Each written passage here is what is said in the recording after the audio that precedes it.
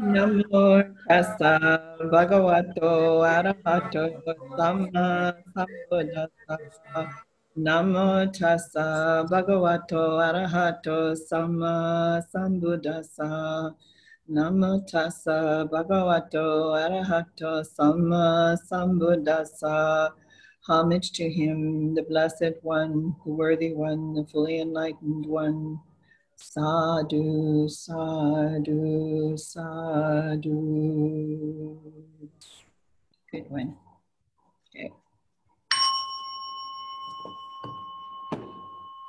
Okay, so tonight we are going to have an evening where we do a workshop, the same as the one that's online for you. I'm going to do this. And before I start, I want to make sure everybody has a piece of paper and, you know, 2 pieces of paper that are taped together in front of you.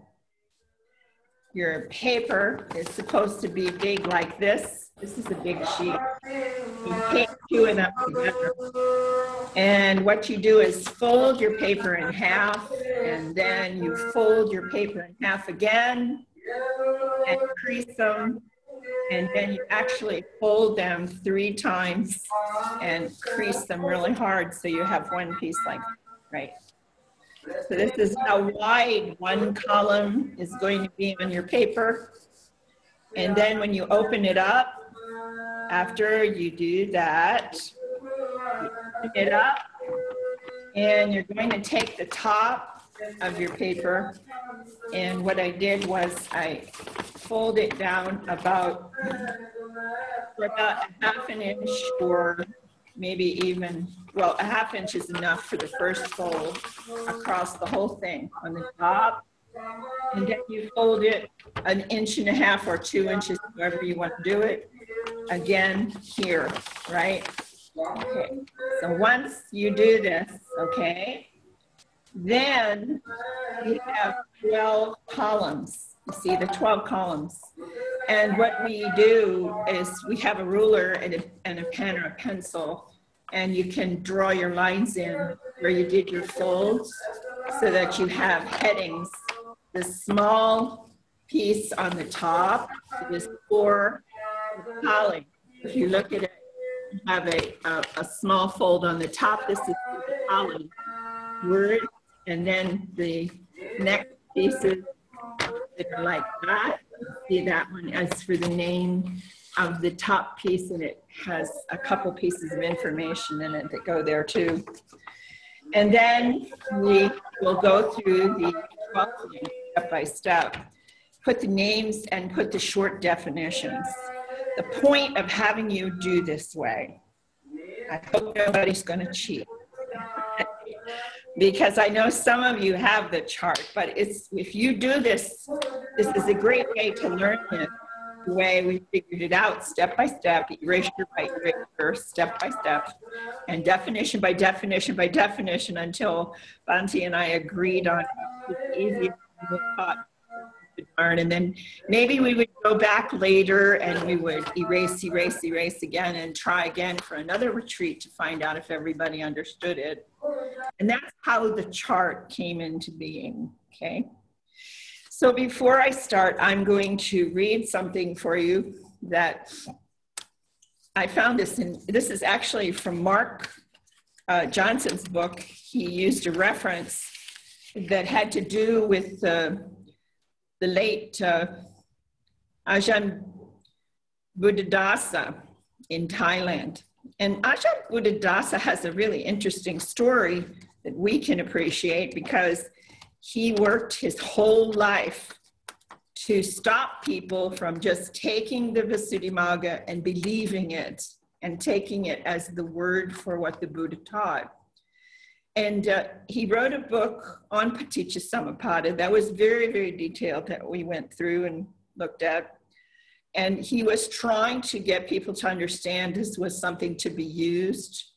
And when you listen to this, you can understand that I could relate to this when I was doing this, because it made me see that he wanted it to be used by people.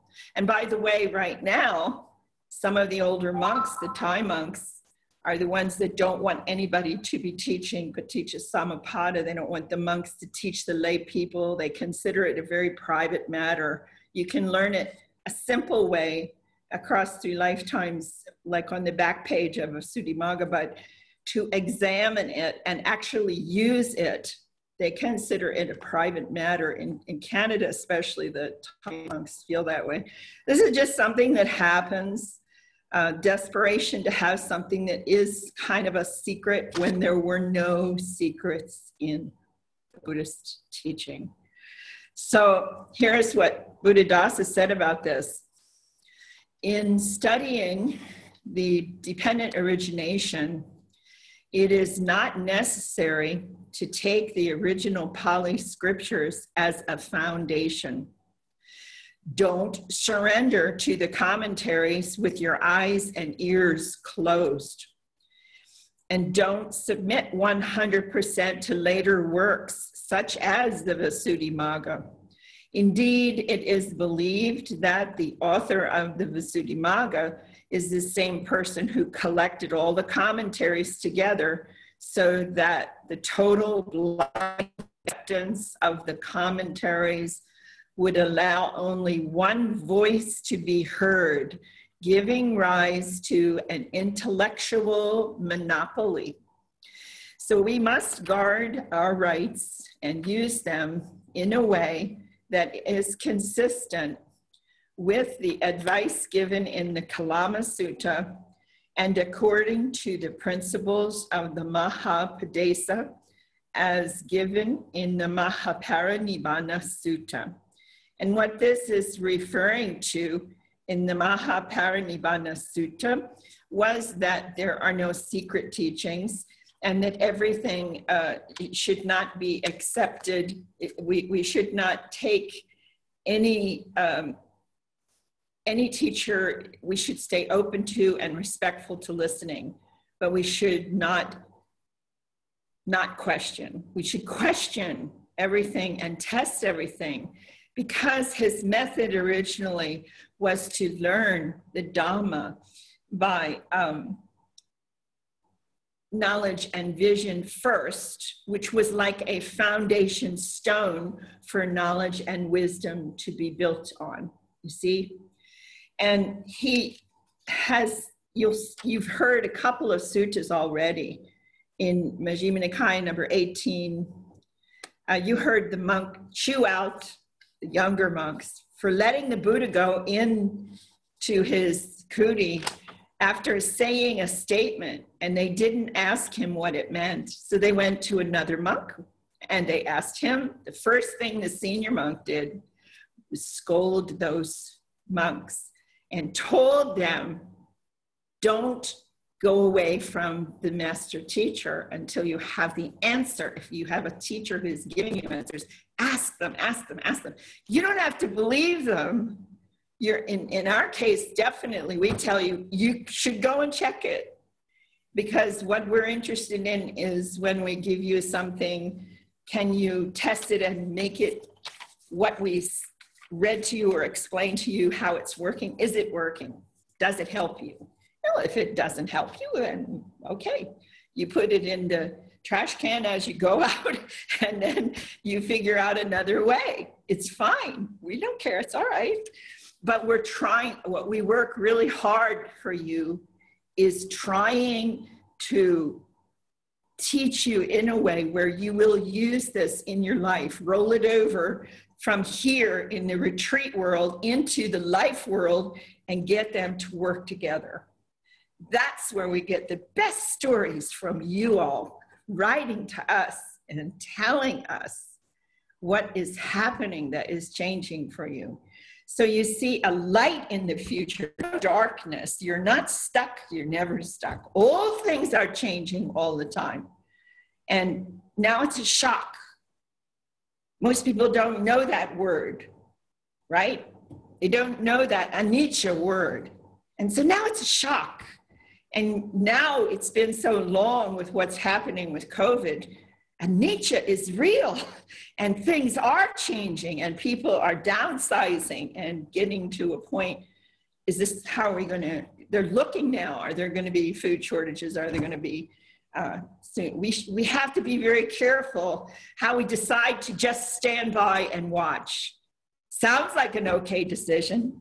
Won't be anything off us, but I'll tell you a story. When I was growing up, when I was little, my grandmother had a house near the beach, very close to the beach in New Jersey. There was a big highway, and every summer there were people having accidents and car wrecks on that. And there were ambulances coming. Whenever the ambulance was heard, she was very strict with us. We all had to stop, think of the person, wish for them that they're okay, see ourselves being in the accident. Remember, if we didn't think about them and if we were there, we needed to stop and help them. We were taught this from when we were very young. So this is really important, because if you don't stop, just keep thinking about, I'm going to watch all this happen and I'm going to just not do anything. I'm just going to watch, and then wonder for a minute after you go home, when I'm in that position, who is going to help me? And start rethinking this a little bit, because small things count for a lot right now, a whole lot, a whole lot. And if you don't need that extra portion of meal, if you don't need a couple days a week and give some people some money for food, that really, really helps right now. Not a little bit, but a lot.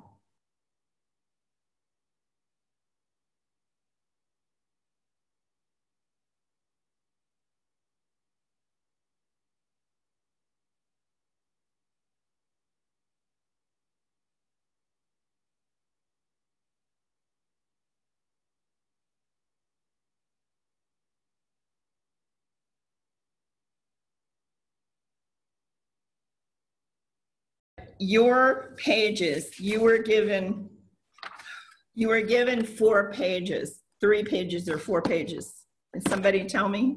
Was it 3 or 4? And I'm going to pull your files up first, and we're going to go through why in the world should we be learning this?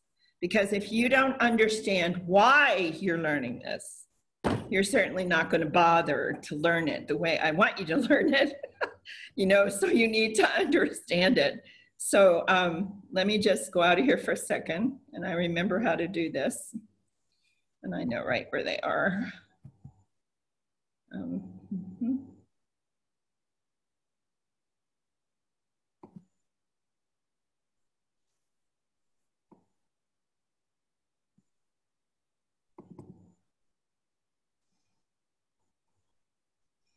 Okay. Okay, so now I come back to you.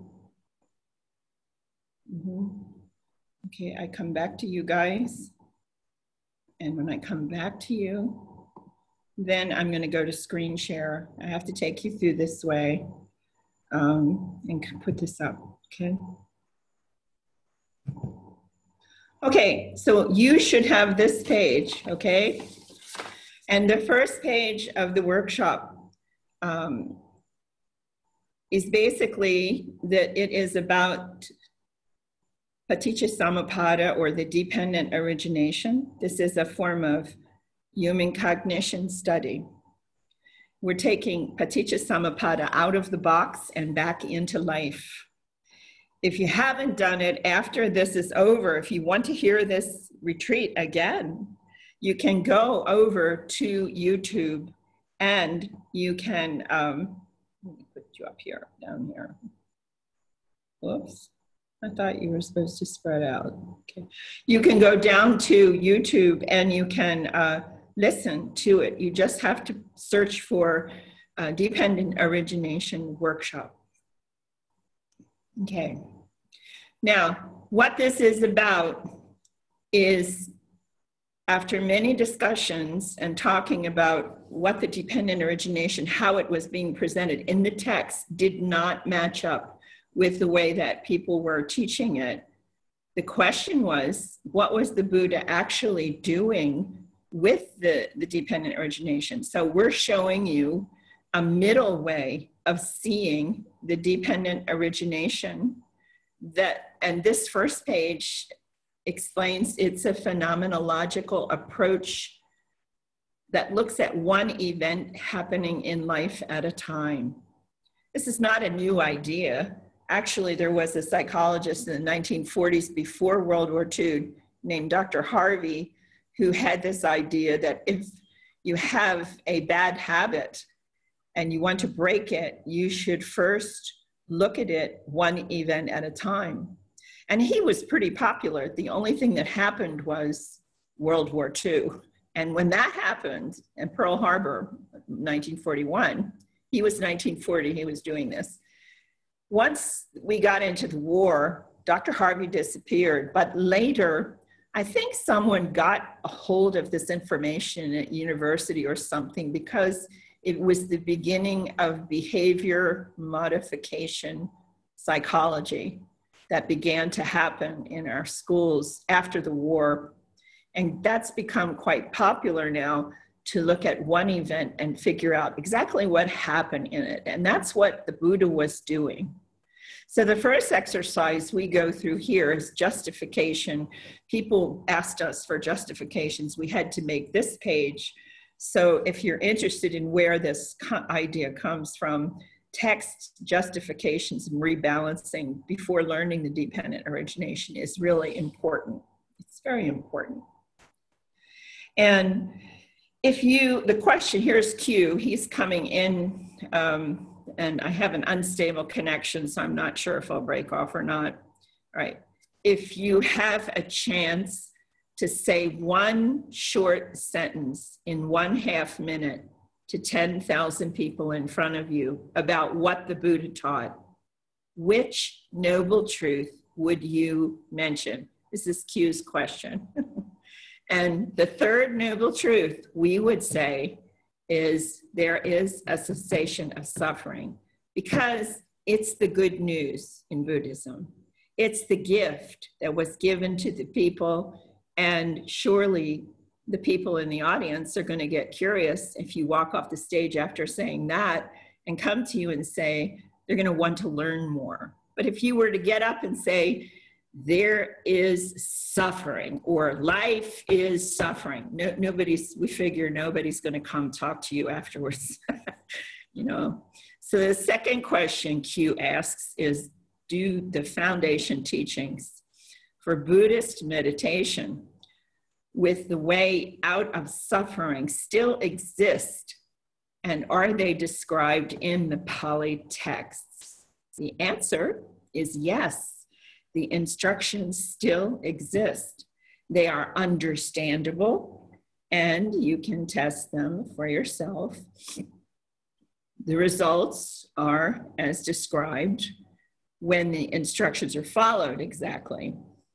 The next question Q asks is, why is it important to understand dependent origination to see what the Buddha taught? And the answer is that the impersonal process of human cognition is the spine of the Buddha Dhamma.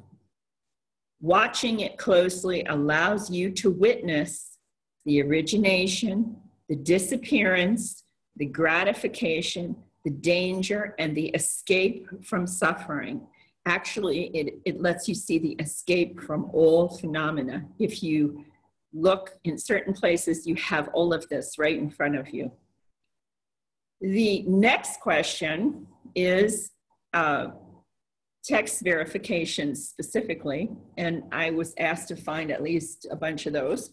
So in Majjhima Nikāya number 28, section 28, there is a sentence, and because it's repeated so many times in the sutta, and it's supported also in other suttas, you'll find the same thing stated.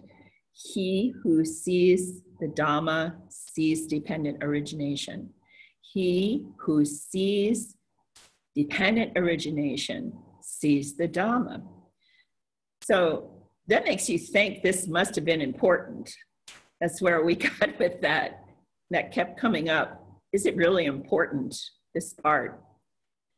Point number 2, in the Mahavaga, which is a part of the Vinaya, it informs us that a meditator can see all of the characteristics of existence. That's anicca, dukkha, anatta, without seeing dependent origination. But when the meditator sees the links of dependent origination, they will always see all 3 characteristics of existence. Now, the reason this is important is because so many times the teachers are putting out that anicca, dukkha, anatta is the key to everything. But the question we had is, if that's true, where is it in the text anywhere that says anicca, dukkha, anatta, or the 3 characters of existence? If you see that, you see the entire Dhamma, and it isn't. It isn't there. We went to many scholars about this and asked them, and the answer was it isn't there. But if it's important for you to see that, if you've been told that for so long, and that's the one thing that you want to see and understand, what this is telling you is if you study and to learn to see the dependent origination and understand how it works, you will realize all 3 of those characteristics. And in the writing I've done before, in some of the things I've shown you, I've tried to point that out to you, especially with the practice of TWIM, how all of it is there right in front of you. Point number 3, in nearly all Buddhist traditions, I'm unstable again, my connection is unstable. In nearly all the Buddhist traditions for over 2,500 years, the following chant is repeated. The Buddhist teaching was easy to understand for the wise, immediately effective here and now, inviting deeper inspection and untouched by time. Now, so what was this easy to understand meditation practice, and how was it immediately effective? And this is what Bhante wanted to know and pushed him on his search to keep going until he figured it out. And point number 4, which meditation to pursue? Well, in the Dīgha Nikāya, in 28, section 10, we find the modes of progress. And the modes of progress are interesting because we see that our progress, we can see our progress as we train if we understand these 4 modes of progress. And they reveal to us what excellent progress in the Buddhist meditation was. So he declared to his students, the monks, number 1, painful meditation with slow comprehension is poor progress. And number 2, painful meditation with quick comprehension is poor progress. And number 3, pleasant meditation with slow comprehension is poor progress. And number 4, pleasant meditation with quick comprehension is excellent progress. There's only one is excellent progress. Pleasant meditation, the opposite of painful meditation, with quick, clear comprehension of the Dhamma. The important thing about this modes of progress chart is it's telling us that the Buddha was rating the progress of his monks based on not just their meditation capability, but their meditation and their comprehension of the Buddha Dhamma combined. And we see in our practice as we're teaching it how a student can kind of get messed up if they've got really great meditation and zoom along, but they don't get the comprehension. We have to try to get them to run a parallel training. This is real interesting to see that you have to have this parallel going on. Okay, point number 5. By practicing these 6 steps of TWIM cycle, you are completing the 4 steps of right effort to purify your mind, and you are completing 4 kinds of right striving found in Majjhima Nikāya number 77. In that particular sutta, you'll find it's listed as striving, and always right striving and right effort are the same thing. They are synonymous. It's a funny thing because Nandamoli preferred striving, and in his generation, it's understandable because they were relying on the meditation from the Visuddhimagga, and it was very much striving, striving, striving. Okay, and then Bhikkhu Bodhi, he was willing to call it the right effort and use right effort term, but the paragraphs and situations of it are exactly the same, word for word. To develop a harmonious practice, you have to follow, fully be practicing the Noble Eightfold Path, living it all the time in life, and keeping your precepts. The TWIM steps of your practice are to recognize an unwholesome state of mind. The mark of the unwholesome state is the increase in tension and tightness. Release the unwholesome state, drop the attention off it, and relax any leftover tension and tightness in the mind and body. The third, or you can look at this either way, the third or the fifth, re-smile to bring up a wholesome mind state as you return mind's attention to your object of meditation. The act of smiling lightens mind and sharpens awareness. That's why you're doing it. And the last part is now keep the wholesome state going.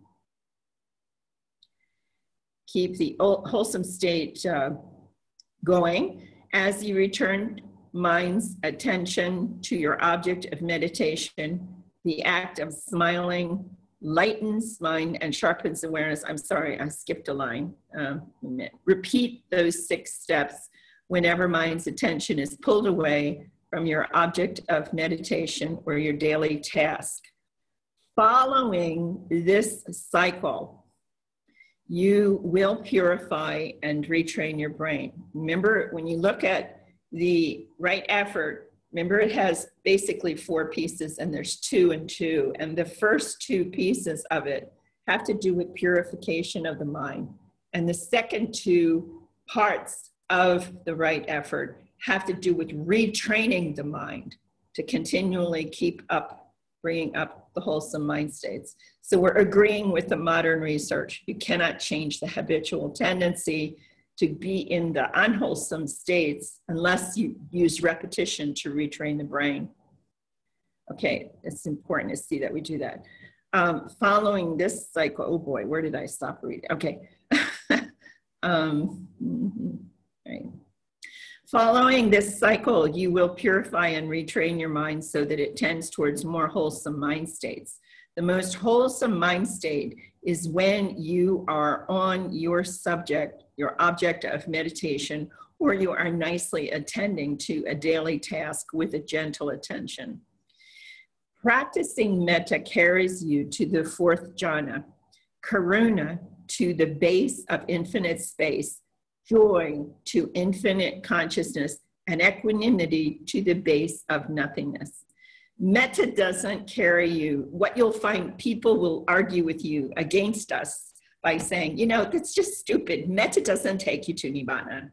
And that's right. Metta takes you to the 4th jhana. And it moves into and changes into karuna, which culminates at the base of infinite space, and then rolls over into joy. And that one culminates in infinite consciousness, and equanimity rolls over and goes to the base of nothingness. The point here is, rather than stand there and argue that they're wrong and you're right, you can say, you're absolutely right. Well, that will shut them up right away. And then you say to them this whole line of metta goes to the fourth jhana, karuna to infinite space, joy to infinite consciousness, equanimity to the base of nothingness, and then you're in such an extreme state of equanimity, and you're using then mind as the object of meditation. You're in quiet mind. This practice supports us to the liberation of mind. That's true. The Brahma Viharas carry you to Nibbana. I bet it would be more logical to say that to the person. But to say claim metta does is a tough call because, like I said, just handle it that way. So real equanimity,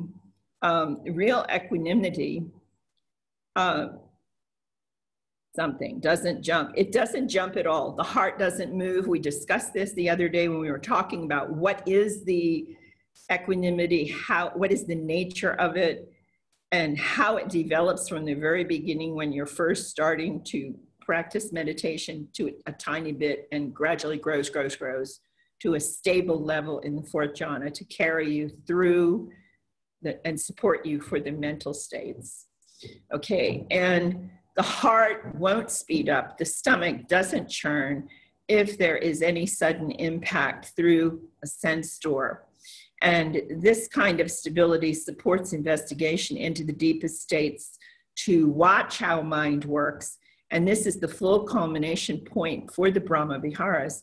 And Bhikkhu Bodhi's translation in the Saṃyukta Nikāya, if you look at page 1607, it will confirm for you the culmination states in that little sutta that's talking about the Brahma Viharas and loving kindness. Okay, now in point 6, does TWIM practice lead us to fully understanding the Four Noble Truths? Because you say to yourself, if I'm serious about this, I don't want to be practicing something unless it's going to help me to understand the Four Noble Truths completely. Yes, it does. Every time you complete the 6 R's, you experience these Four Noble Truths. There is suffering. You recognize the movement of mind's attention and witness the tension and tightness. You see the suffering. There is the cause of suffering. Releasing the tension and tightness is letting go of the craving, witnessing the root cause of suffering. There is a cessation of suffering, releasing and relaxing. We witness the mundane cessation of suffering and see pure mind. And there is a path to the cessation of suffering. To re-smile, return, and repeat completes the entire Eightfold Path. We haven't done that lesson yet, but when we teach the Eightfold Path, we teach you 3 different versions of it. A general version that they teach the community of lay people to use in life, and then one for your meditation practice to support your meditation, and then one where you can actually complete the whole Eightfold Path in one smile. So when we examine it more and more closely, smaller and smaller and smaller, we see the whole Eightfold Path being practiced with the way that we're showing you. In exercise number 2, this is important. It turned out that when I first tried to teach this, I could not get people balanced enough to start the workshop. I'll show you what I mean. If you are attending the workshop before building your main dependent origination chart, for better understanding, we need to realign ourselves with our life continuum line. This will make your use of the finished chart much clearer. And so I want you to take a moment and review in your mind what is true about the past, what is true about the future, and what is true about the present. Write down what you think is true about the past.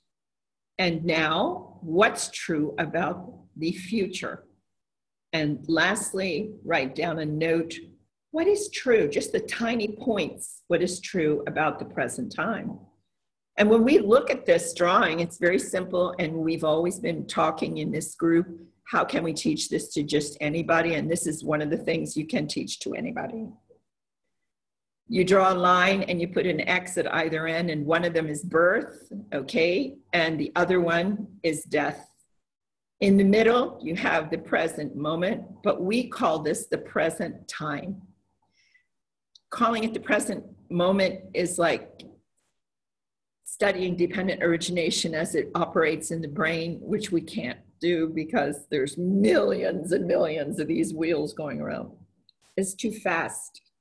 But if you learn to apply it to the present time of where you are, what you're doing, the task you're doing at work, wherever it is, and you look at it from that angle, it gets much easier. You need to remember that the past is history. It's over. The energy of past events are frozen in time. That energy is used up. And we cannot change the past event. And the way that we teach this is we usually ask a person to tell us.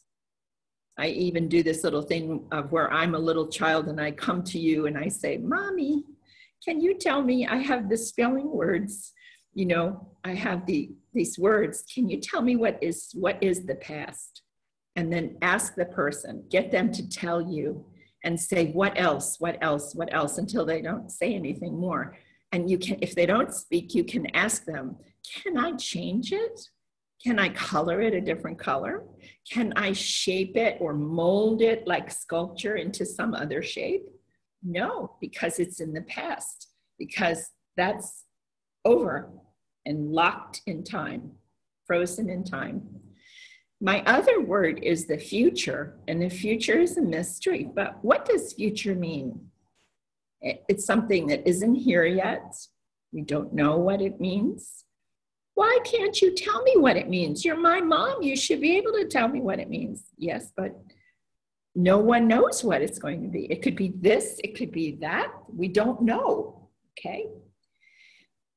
And so by doing that, the person can relate to you what you're trying to do and where is the present time? It's right here. The present time is what you're doing right now. You are in the present time.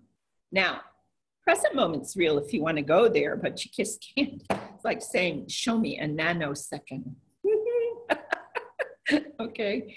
So present time, okay, is interesting because what's true, this makes you see the finish chart a lot clearer. And then Q says, but what good is this information? Well, it helps you to regain your behavioral balance as you begin to study how things work. Investigating Paticca first, we have to see clearly the value of releasing any past emotional reactions and any grudges, anything you want to clean out. If you're carrying grudges or angers or revenge or anything or hate or jealousy, I don't care what it is. In fact, you really want to do a little bit of forgiveness for a little while, and we can show you how to do that.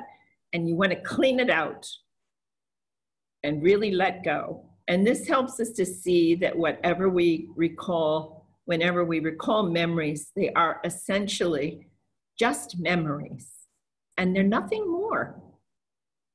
Because the energy in the future's not here. The only energy we have to talk about is the energy we have right here today. And you don't want to be giving your energy away to past lamentations and despair on the past or worrying too much about the future. So the next thing we look closely at the logic of letting go of any worry about future, because it's not here yet, and the kind of worry can only cause stress. And lastly, we discover the present time, and we reclaim by doing that, something happens to us when we start playing with this. People start to smile at you when you talk about the present time. Because how would it feel if you went through the day and all you had to worry about was the present time of what you were only doing, and that's all. And when you start to look at just the present time, you reclaim our lightness of our being just in this here and now time. Each present time moment is a gift. It's a present, and it's the only place that you are alive. That's really cool. When you go to the dictionary and you look up alive, you're going to find something in there about the present, something about the continuum. In the continuum, it's where you're alive, is in this little spot. Not here, not there, just here. Use this information wisely and follow the next chart that we start to work on and see why we look at this subject in this way, and it helps us here and now. So the third exercise is, before you go any further, you should know that other ways traditionally that were used to present dependent co-arising or the impersonal process of dependent origination, that although they're valuable in other ways maybe, they are not as applicable for us here and now in our day-to-day interactions in this life. So you read that over a few times to get it, okay? But basically today, there are three ways to look into dependent origination. 2 ways are difficult to understand. Only one of them seems applicable here in this life. So when we looked at it, we said, how can we look at it? And Ajahn Chah teaches the story of, I don't talk to you a lot, he said, about teaching you this dependent origination, because let's be honest, when the apple falls off the tree, from there to the ground, there was 150,000 or more of these little turns. Bhante says 1 click of your finger 250,000 times, spinning in your mind, attempting to observe all the tiny mind movements, not immediately useful to us here and now. To what? To help us sort out our relationships, to find new ways for peace negotiations and better, how do we say, objectives in the whole world. Can we use this microscopic view to help us do that? We can't really. It's not sensible to think of it that way. And then the second one that we look at is over on the right, on the other side of your page.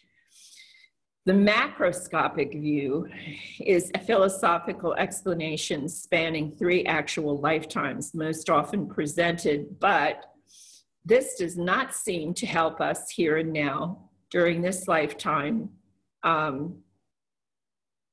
Also, it's not Buddhist, as Buddhadasa was trying to explain. It's not Buddhist. Now, I want to point out something funny about that, because I went there one time and I sat for an hour, and then I opened the Suddhimagga to the last page of the book where they have the chart for this 3 lifetime example. And I kept trying to figure out, started thinking about, well, what was he talking about when he said he taught the middle way? What does it really mean? They give you, eternalism or annihilationism. But what if he was teaching everything that he was teaching in the middle way? Then it would give you something to look at and say the extreme or the minimal and the maximum way. What if he was teaching the middle way of a lot of what he was teaching? So I've been examining this over the years. When we look at this example, we say, instead of looking microscopically or macroscopically, let's look at the middle way. What would the middle way be? And then we remember Dr. Harvey in 1940s in psychology that my daughter actually clued me into. She's a psychologist now. And she showed me that, and I'm there, wow, that's really something. And this daily life, real-time events, using the process to watch daily phenomenological events. Now, this big word, phenomenological, it just means one phenomena arising at a time, logically looking at how one event happens in order to understand how a whole habitual tendency operates. Like an anger habit or something, but stopping and studying one event to see how that works so that you understand how things work. It's a lot easier to water ski or to ride a bike or to play tennis if you understand what a racket is and a pair of skis and whatever you're doing, the bicycle or anything. To understand what the equipment is first makes it a lot easier to get involved in anything. Okay, so that's the rebalancing. Now, in the fourth example, the middle way just seems to be the most effective way to study dependent origination for clear understanding of suffering. You learn and follow the main chart that we're going to build first to memorize the precise but simple definitions for each link. And then you make it a game to use the practice chart that follows to prove to yourself how the impersonal and the personal links occur within the framework of one phenomenological event occurring in your life at a time. So the example is two people who get angry yelling at each other. Remember the definition of craving as you work with this, and you can detect the symptom for the arising of the craving, the arising emotional state that follows by the change in the tension levels in your mind and body as they occur. And by releasing the attention on what came up and relaxing this tension, you're going to be releasing unwholesome states of mind. Now, Lord Buddha said something that we need to hold on to while we're looking at this and building the chart. He basically said, only one thing happens at a time. Because of this, for instance, when anger arises, if we laugh, then anger is no longer present. You replaced it with a new, lighter, wholesome mind state. Immediately, the heavy, dark state is gone. Therefore, a person can instantly stop anger from escalating.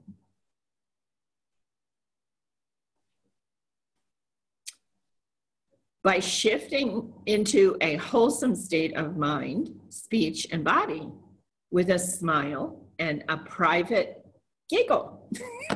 I got caught again, you know, they got caught again. And that private little laugh you have, lightly smiling at being caught once again by anger popping up, and it does, it pops up, that's true, like sort of lightning, bang, yeah. But it is usually the best way to let the anger go immediately and change the whole situation. So in this way, you keep up your humor. You keep it up. This is really, really, really important right now. I have gone through this week probably 6 or 7 houses where there were lockdown issues, where someone's really upset because the house isn't working this way or that way, where the elder mom, or it can be younger moms and middle moms, many people, the mom situation, they let the maid go from back to their village. They let the cook go. Now they're faced with having to deal with the whole house. But the whole house wasn't involved in keeping the house. Only mom was basically involved in the culture. And now there's a fuss of, why do I have to clean? Why do I have to help do this or that? And without taking into account what mom had to do, while everything was the way it was before, we had it figured out. But now, what does this really mean? It's an opportunity for compassion from the kids, from the men and the kids, and anybody in the family that's staying with the other part of the family. I was talking to people that had everybody in one spot, like 11 people. But the maid and the cook and non-family members are not there anymore. And so the issue is, this is a compassion practice, a patience and a compassion practice, and remembering loving kindness as you're talking to the person who wants you to go scrub the floor or clean the bathroom or do something you never would have done before. Well, guess what? Everybody has to pull together. If you think anything about being a monk, believe me, everybody in the temple pulls together and makes it either good or really bad, the way it is in the temples. It's either really livable or it's not, you know? And this is because everybody's not pulling. And this is something that's really important at this particular time. You need to pretend you're at camp and they sent you at camp and everybody has to take turns taking care of things in the tent or the cabin that you're staying in, or whatever the situation it is, it doesn't matter. But look at it as an opportunity for loving kindness and compassion and sharing and getting everything done. You can also pretend that you're in the army. You know, you're in the army or you're in the, okay. Now, what we're gonna do now is get your charts out, and I'm gonna come back to you, and we're going to do this one step at a time. A minute, I don't know how to get back. How do I get back? A minute. Let me get it back. There.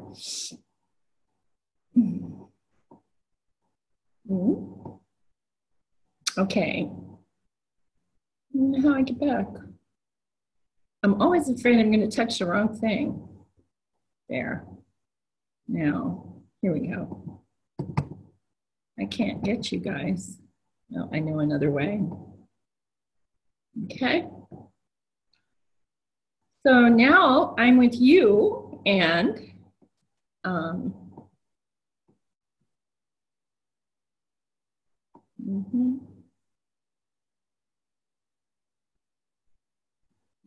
stop share. That would have been a good idea. There you go.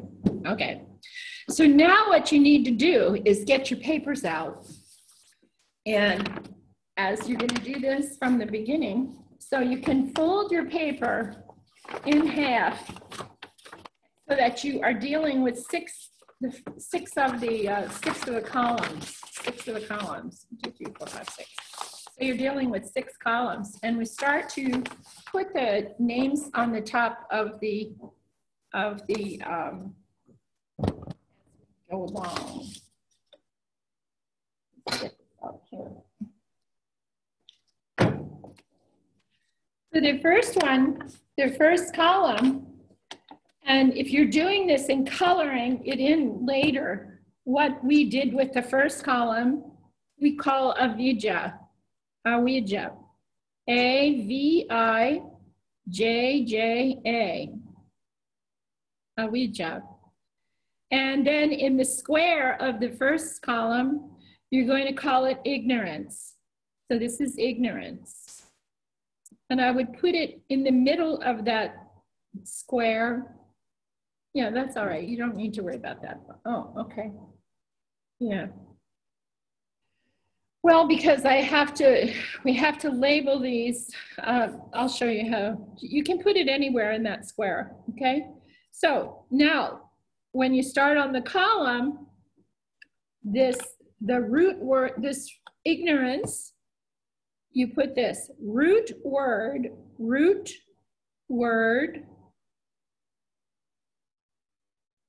is ignore, to ignore. And you know, to ignore means to not pay attention to something, to ignore it. And so the question that goes underneath where you put the root word is ignore, you would say to ignore what? To ignore what is the question? And so this refers to something you're ignoring, but it's not your fault. I want to tell you, it's not your fault right now, okay? Because if nobody told you about this even existing, how can it be your fault? Somebody said to me, I feel so guilty, it's my fault. I said, it's not your fault. No one told you about this. So you say, you leave a space and then you say, it refers to, and then ignoring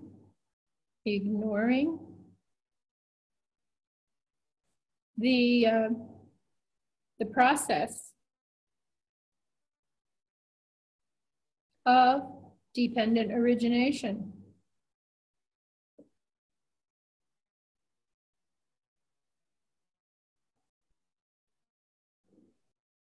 Okay, and then you put a semicolon, and then below that you say the Four Noble Truths.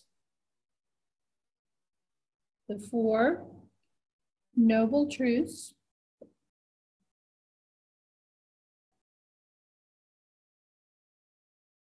And you put a semicolon there, and you say and then you put the three characteristics. The three characteristics of existence.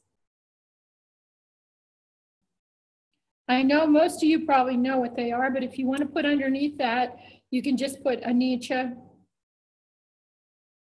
dukkha, anatta. Okay? And the three, what they mean is they mean impermanence, and the second one is suffering, and the third one is the impersonal nature of everything. That's what that is. So you have impermanence, suffering, and the impersonal nature.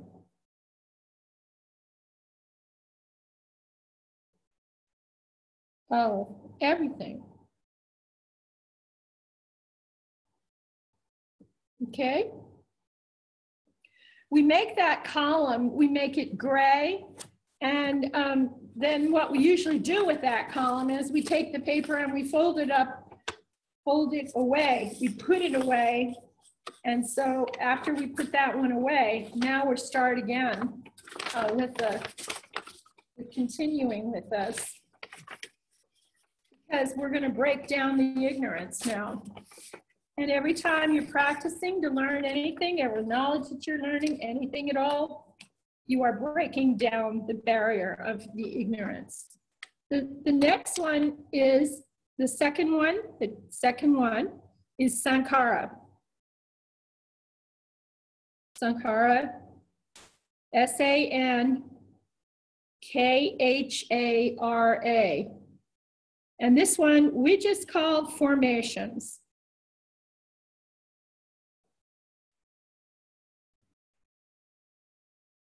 Remember, we're going for the easiest way for you to learn this, and there are other ways you can say volitional formations.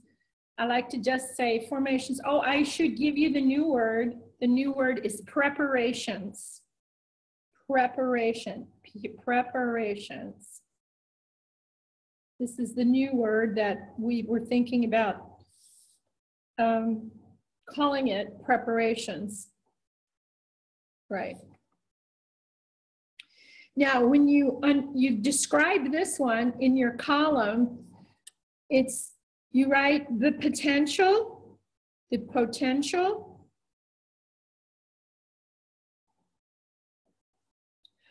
for formations to arise. And then you make a space, and then you say, there are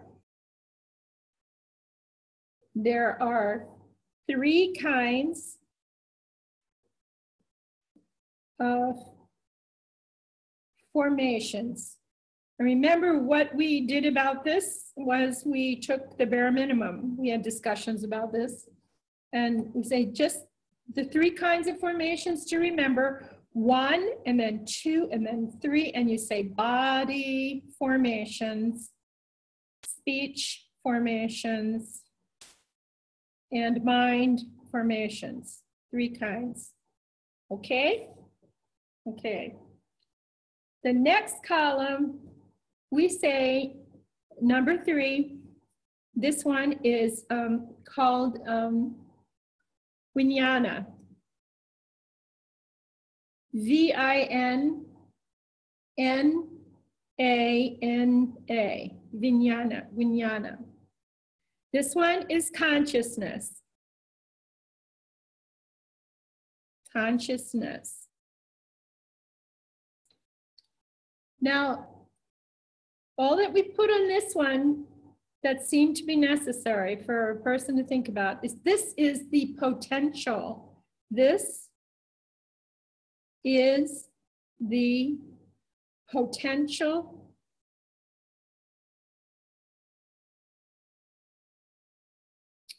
for consciousness.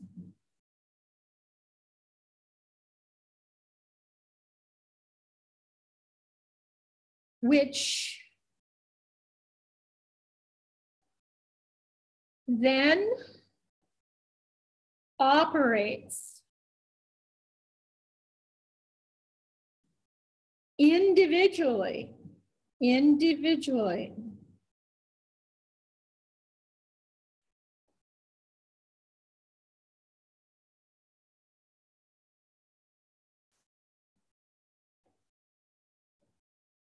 within the process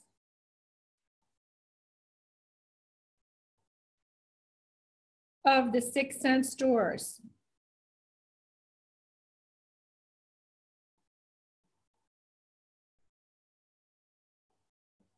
Now, what it's talking about, if you've been listening to me teaching you many times, I step back and I start to talk to you about how there's like a pool of consciousness. And yes, it's an ongoing dilemma. Everybody's hunting for where consciousness is in the human body.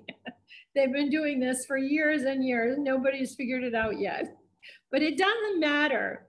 The way to think about this, so you really understand it in relationship to how phenomena arises, is to remember there's a pool of consciousness inside you, a supply of it, and that it works through the sense doors.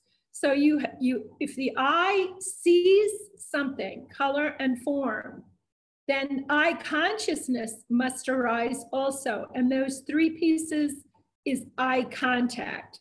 So the consciousness becomes,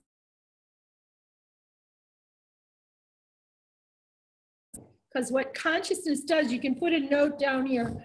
You could put a note at the bottom, say consciousness cognizes. And cognizing something means understanding it.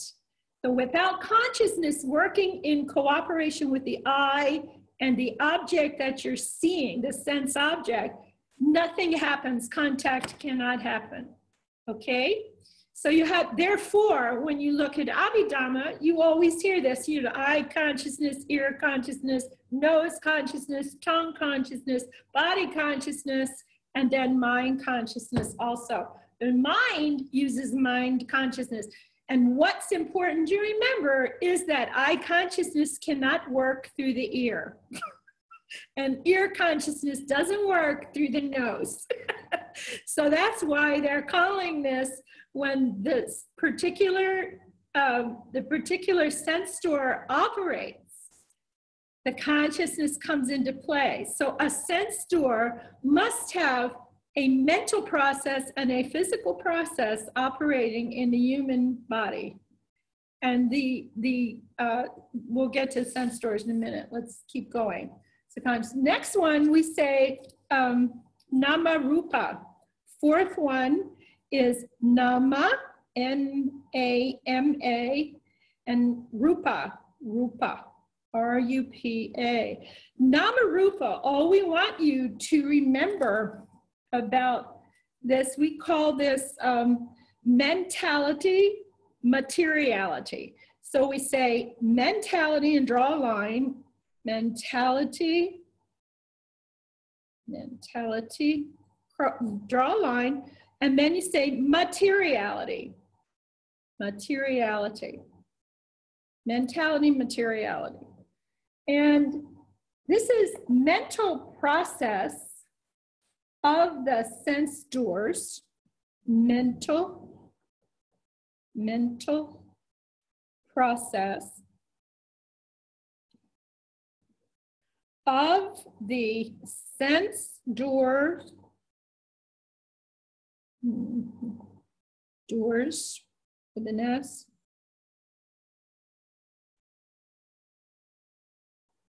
during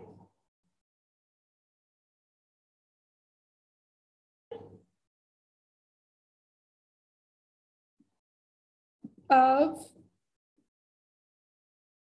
and in capital letters, contact. Okay?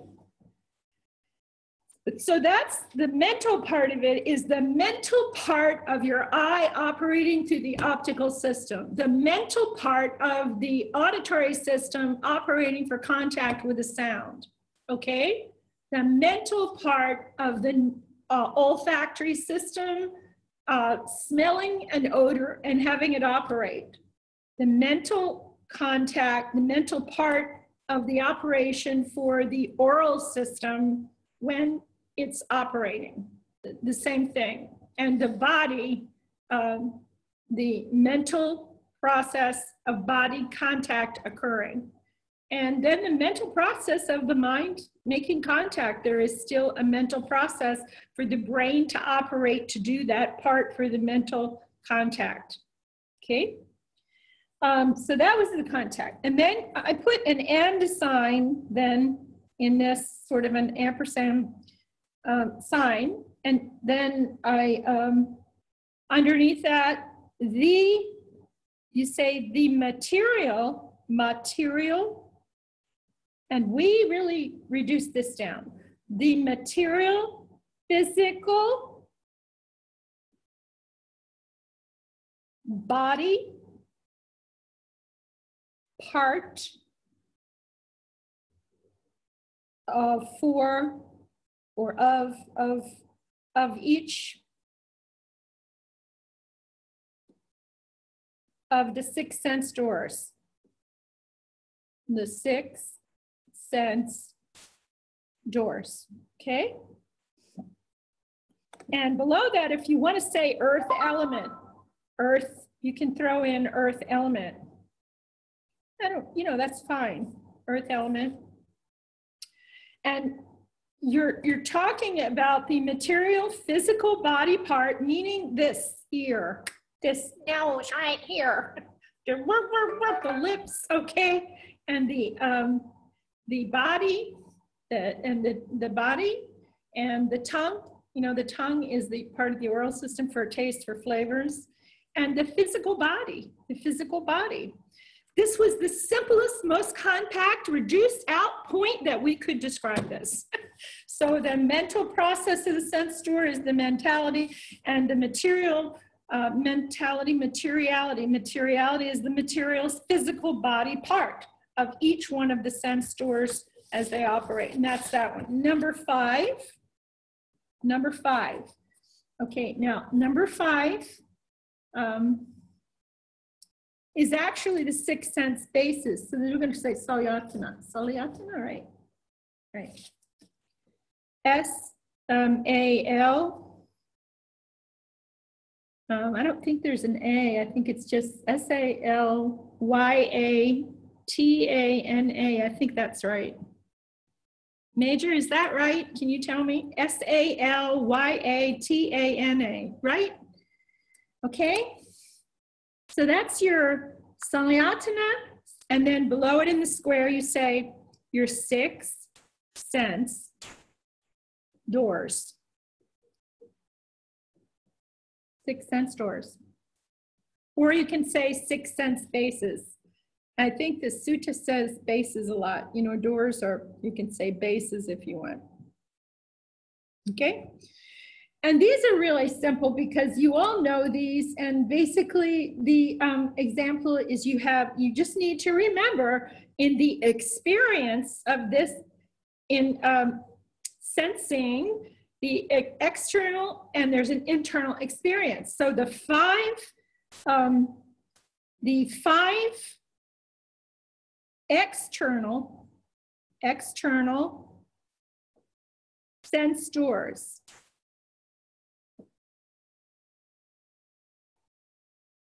Right? And then underneath that, you say it's eyes, ears, nose, tongue, and body. And this is the sum total of the way that you experience the external experience in this existence through these five sense doors. And then there's one internal sense door, and that is mind. Okay, so that puts that one there. Okay, the next one we do is feeling. We are up to Vedana. Now 6, I'm sorry, what happened here? Wait a minute, contact, we forgot contact. Okay, contact, phassa, 6, phassa, P-H-A-S-S-A, phassa. Okay, and in phassa, example, underneath phassa, you just put in capital letters contact. That's contact. And then below that, in your column, you will put example with the colon, right? And what we did was say the I on one, the I plus sign. Next line, color and form, color plus color and form.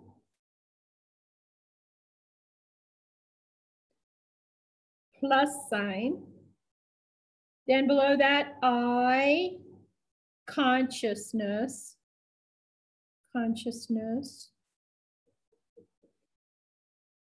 plus sign. And then below the I consciousness, you put an equal sign, equals, and we say, we put the line in from the text because we like you to really remember this. Meeting of the three, meeting of these three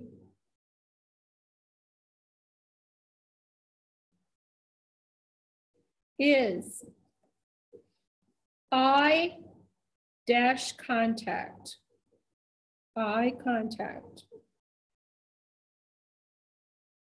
period. Then below that we say this works, the same way, the same for all 6 sense doors.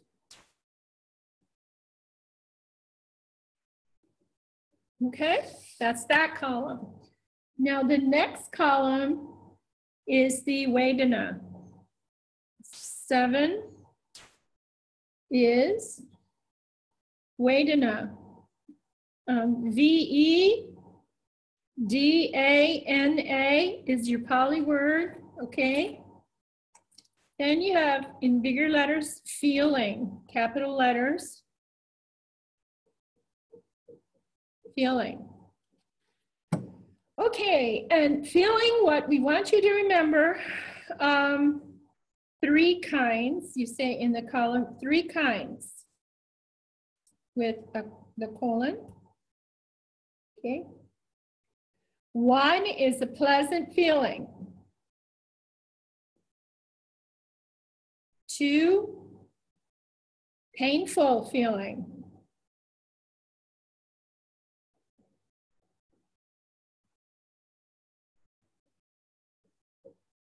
And 3, we write it out, neither pleasant nor painful. Pleasant nor painful. That's really all we put there. I'm just going to comment one thing. Someday, I really don't know how to teach this to you. We used to have painful meetings about this. Do not say pleasant, painful, and neutral, because it isn't the same as a neutral feeling. And it's a fascinating thing, but it's really, you're kind of at a loss how to explain this, but they're pleasant feeling. There's a painful feeling, and then there's a feeling that is neither painful nor pleasant, but it's not the same as a neutral. And then you can go all over the place with that.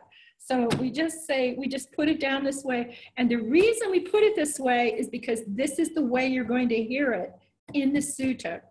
And it's real. That's all I'm going to say right now.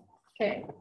Then you turn your page over now. You can turn it over so that you have just the 5 more columns that you're going to do here. Okay.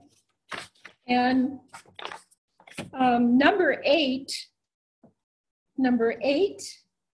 is going to be tanha. Now we come to the good stuff, huh? Okay, tanha. Okay, and tanha is craving. Big letters, capital letters, craving in the square. And then what we desperately want everybody to memorize and say by heart, craving always manifests as tension and tightness in the mind and in the body. Craving always manifests as tension and tightness in the mind. Wait a minute, right? Is that right? Yeah, in the mind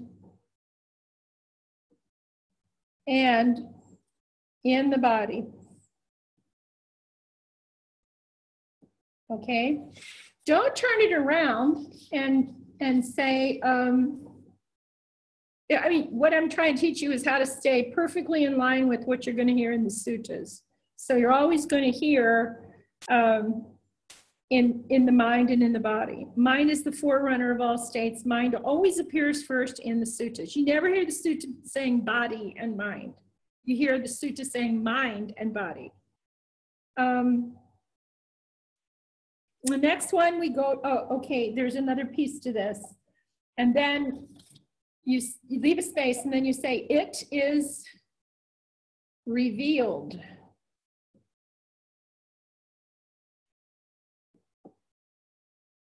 As the I, in quotes, I like it, or the I, again, in quotes, don't like it.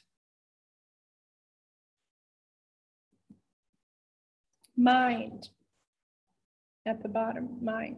It's the I like it or the I don't like it mind. And it's a real interesting spot because it's the very first personal opinion in the entire process that's popping up. We'll get to that in a minute. We'll talk about that. Okay, now the next piece is number 9. Number 9 is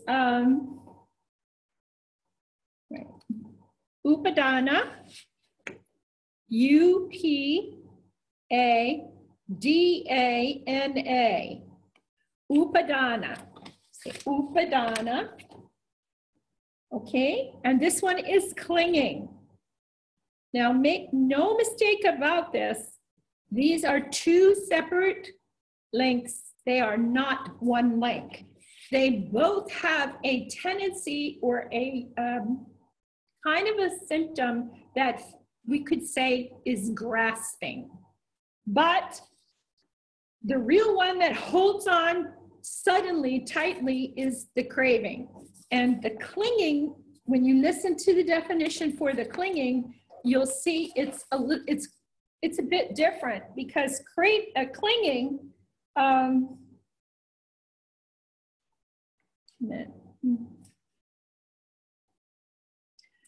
you start at the top of your column, you say, this is the story, is the, and then story that runs in our mind about, and capital letters, why. Why? And then I like it, why I like it, or I don't like it. We wanted to give you a very clear picture of what happens when, well, I don't like whatever arises. Well, I just said like it, I don't like it. Whatever arises. Arises, okay. Mm-hmm. All right, then a space, and then you say, this includes all of the thoughts, comma, concepts. You want to underline concepts, opinions, comma, ideas, comma, and imagination.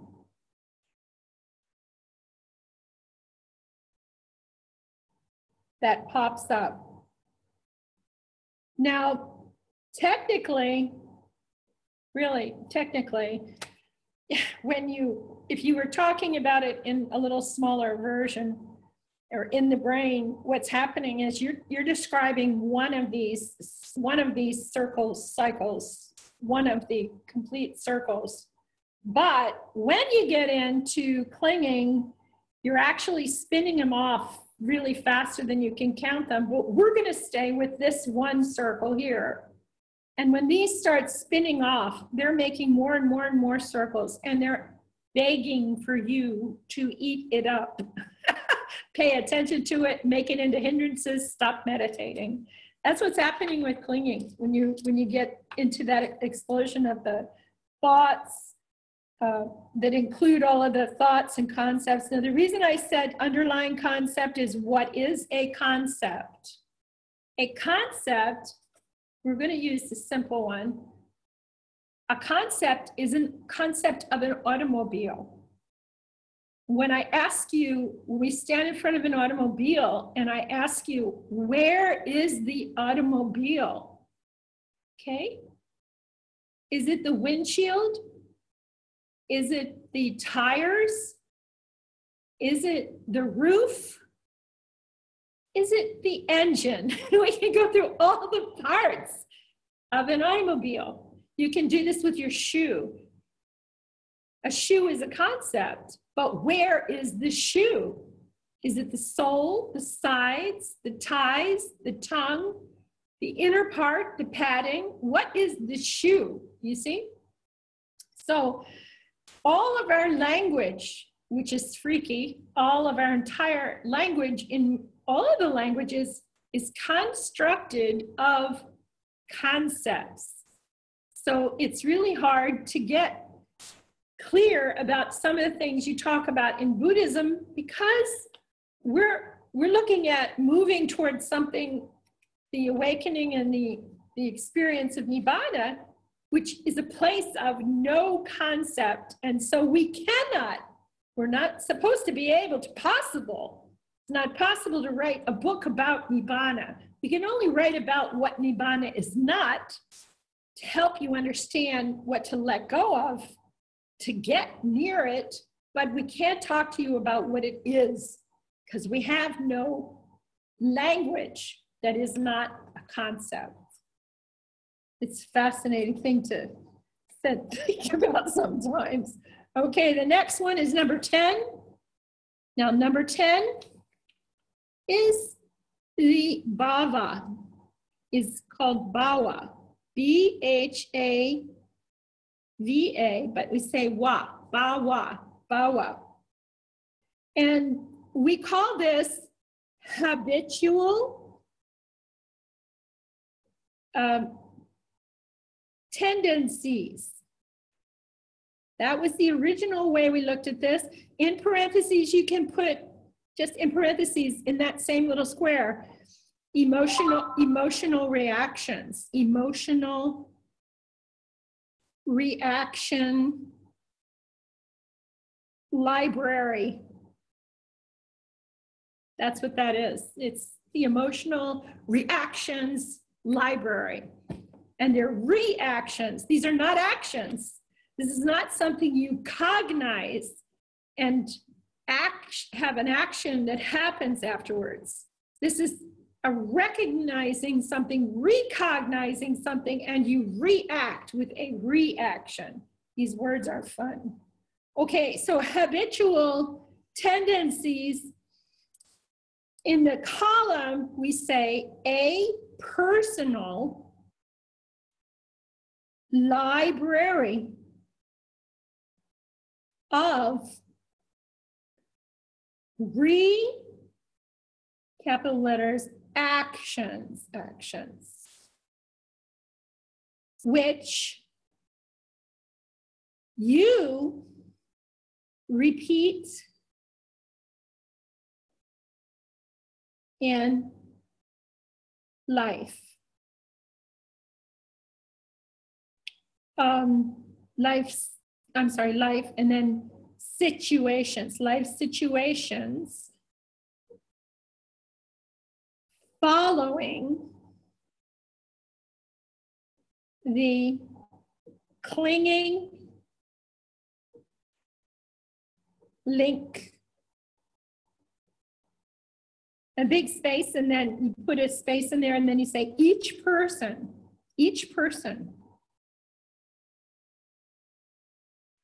has a personal library of their reactions, which they developed growing up, as they grew up.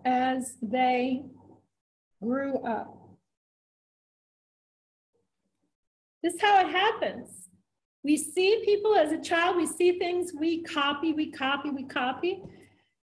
Gradually, we think we develop a lot of our own responses, but a lot of times when a person stops as an older person and they keep track in a little notebook, what they do repeatedly in a relationship or in a situation at work they're faced with, or some threat, the way they respond every time, the same way they begin to realize they're looping.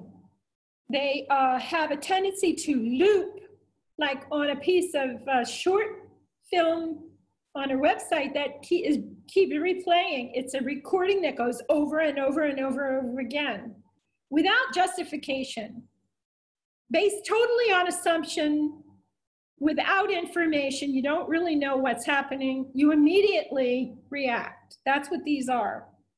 Okay, number 11. I have a question about the word that you put after. Yeah, about what? There was a word that I missed. Which one? After clinging. Ulysses? Yes, after clinging. Before each person, you said you used a word. After clinging comes habitual tendencies.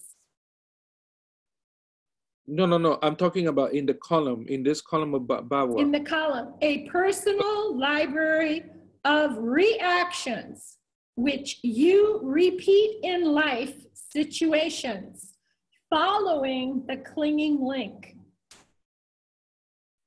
Happens Thank you. very fast. Yeah? Question? I got it. Thank you. Okay, good. Okay. Now we go to 11, and now we call this jati. And my question was with jati.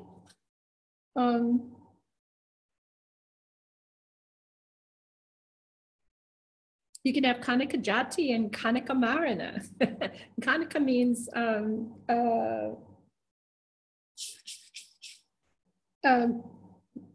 happening little ones, little over and over and over, little tiny ones. It's really fun. Okay, Kanika Marana is rising, passing away, rising, passing away, rising, passing away. But okay, here, Jati is, and then we call it birth of reaction. Now, the way I want you to write this is birth, and then of in the middle, and you say re-dash action, and right, you draw a line, and then you can say action under that. Okay? And the reason is because you use this chart, and in the beginning, you're just living off reactions, but eventually you're gonna choose an action and follow through. So I put it on there both ways. And in the column, this says, this is the birth of a reaction or an action. And there are 3 kinds of actions. You space and then you say 3 kinds of actions. And you just put 1, 2, 3, and you repeat what you put in the other column. The first kind is mental reaction, a verbal reaction, or a bodily. Or you can say physical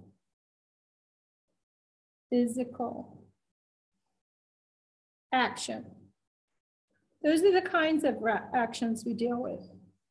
And number 12, okay, number 12, at the top, we say Jaramarana, J-A-R-A, and then the second word is M-A-R-A-N-A.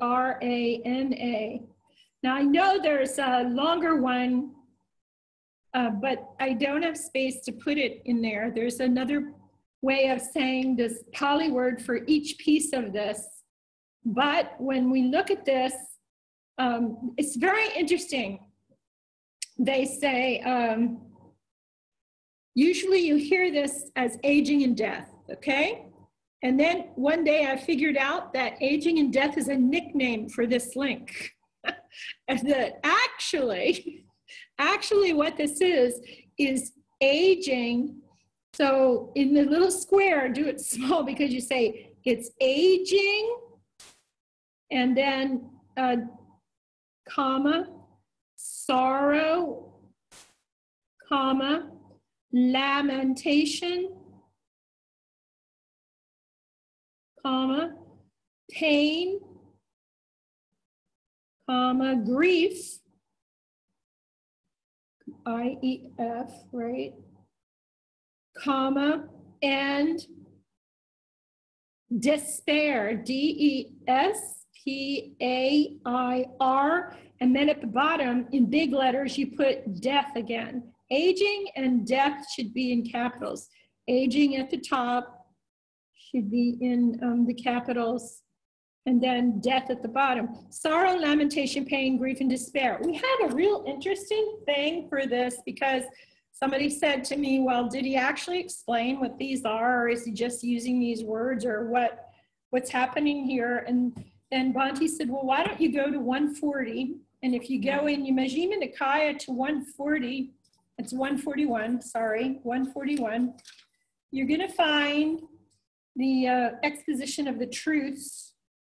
And then when it starts to explain, define everything, it starts with one paragraph for each one of these. So it says first, it says the noble truth of suffering,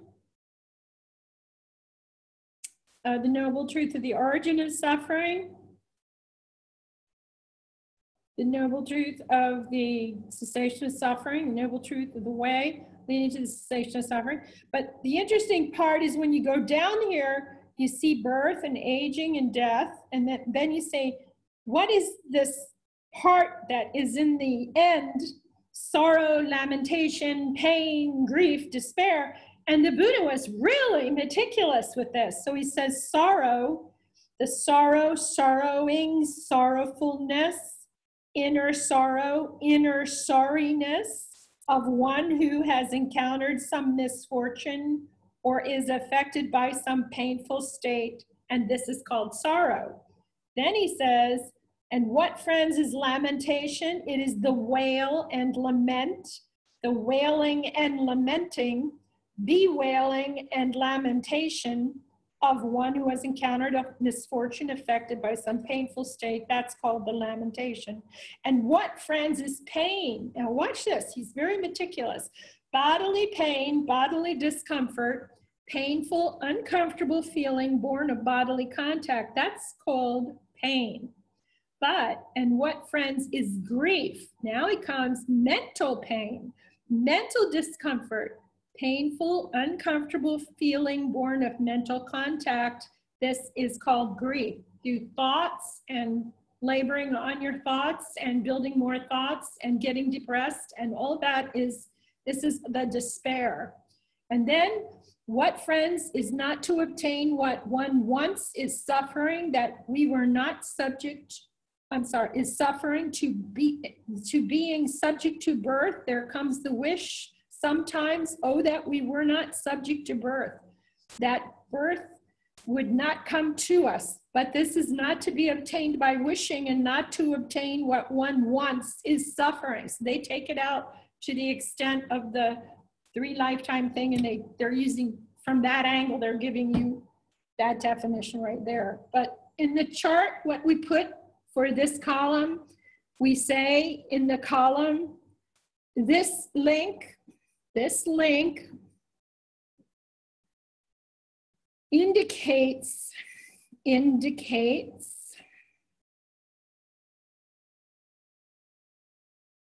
the aging of this event, this one event,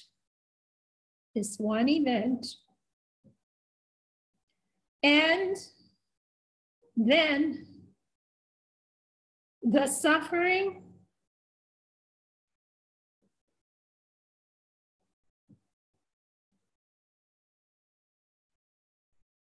in the form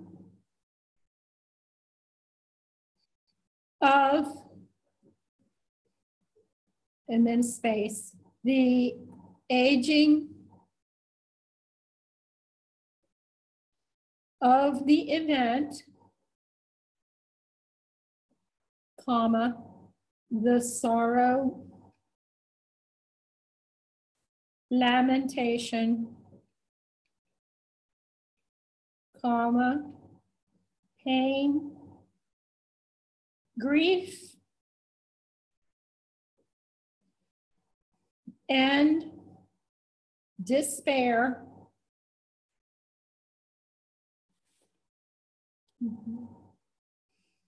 As a result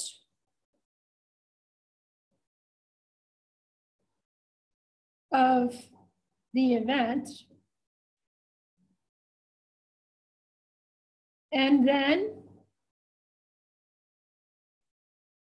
the final death of this event. Okay. Okay. So now you have, if you got that and everybody kind of have it, now what you have is a big chart. Okay. And now you need to label certain things on this chart that you have to understand. First of all, we said ignorance is the lack of knowledge and not understanding the dependent origination, the Four Noble Truths, and the three characteristics. So we folded that over because we're working on that. And we say that one's gray. Now, technically what we did with this was we made the, we took a yellow highlighter and we made the second and third formations and consciousness, we make those yellow, okay? And we say that these yellow ones underneath where we wrote Saṅkhara and Vinaya, you put in parentheses that go across that whole two columns, and you call that potential. Potential.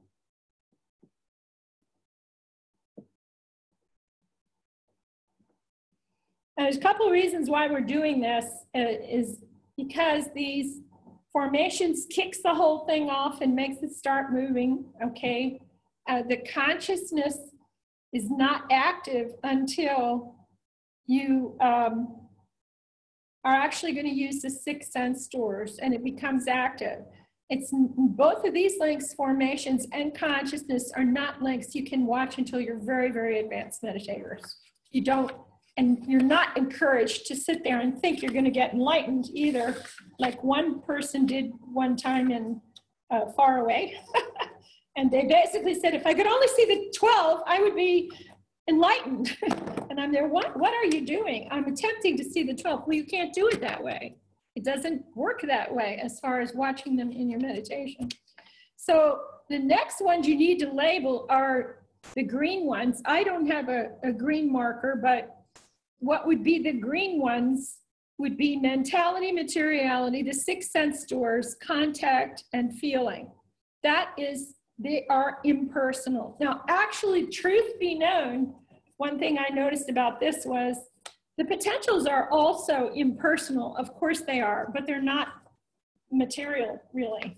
They're immaterial. So I'm still not angry at myself for making the green ones are the mentality, materiality, 6 sense doors, contact, and feeling. So you put one side of your parentheses under where it says nama rupa, one set of the left side of your parentheses, and the right side is on the right side of the feeling column, underneath where Vedana is. And then you stretch across there. This is the impersonal,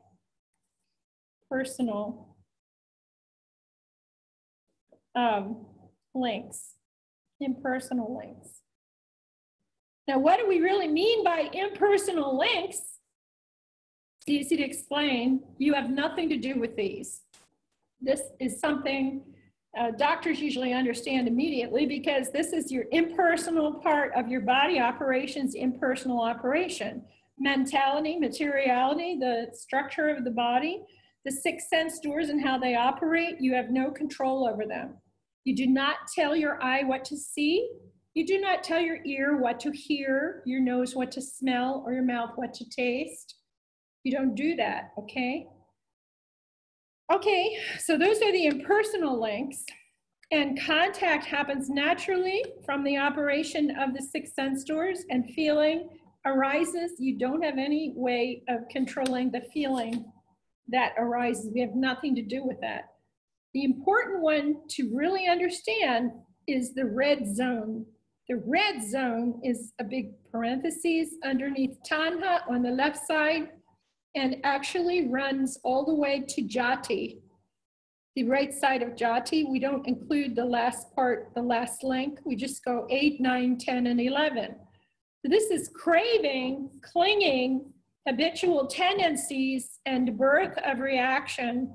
This is what we call the red zone, and we say these are personal. These are definitely personal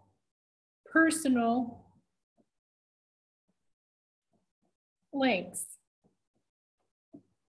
And we do have something to do with them, okay? We can learn how to dial them down and slow them down, and we can learn by understanding how they work, exactly how this whole thing operates. This is what this is about, okay? Now, what I usually do now, everybody has their charts and they color them in, and then we go on to the next page of the retreat. The end one again is gray. If you're looking to color them, we do it like a silver color, the Jaramarana, right? The aging, sorrow, lamentation, pain, grief, and despair, and death, that part, okay? And you can stretch your parentheses out to the end of 12, or you can leave it at 11. It's sort of your own opinion what you want to do with that, okay? So this shows you how your chart works, and the next part of this is to go to, I have to go get it for you, I think. I don't think I put it up there, let me see. No, I didn't put it up there. Okay, I have to go get it. I have a question. Real quick, go get it. Okay.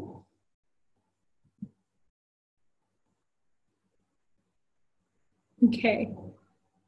So now I'm going to go back to you guys, and I'm going to share one more time now. We're going to go into the new one.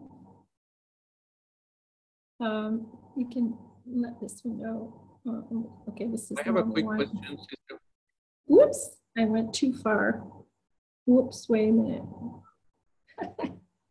Screen sharing. How did I lose it? Oh dear, let's see.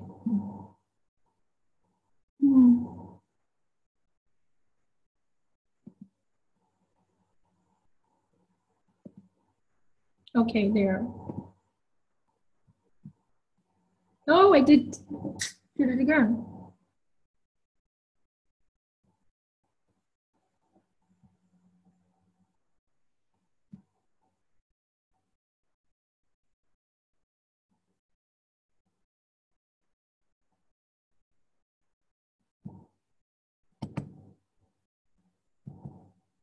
No, I don't know why I keep going out of that. Just share. Let me see.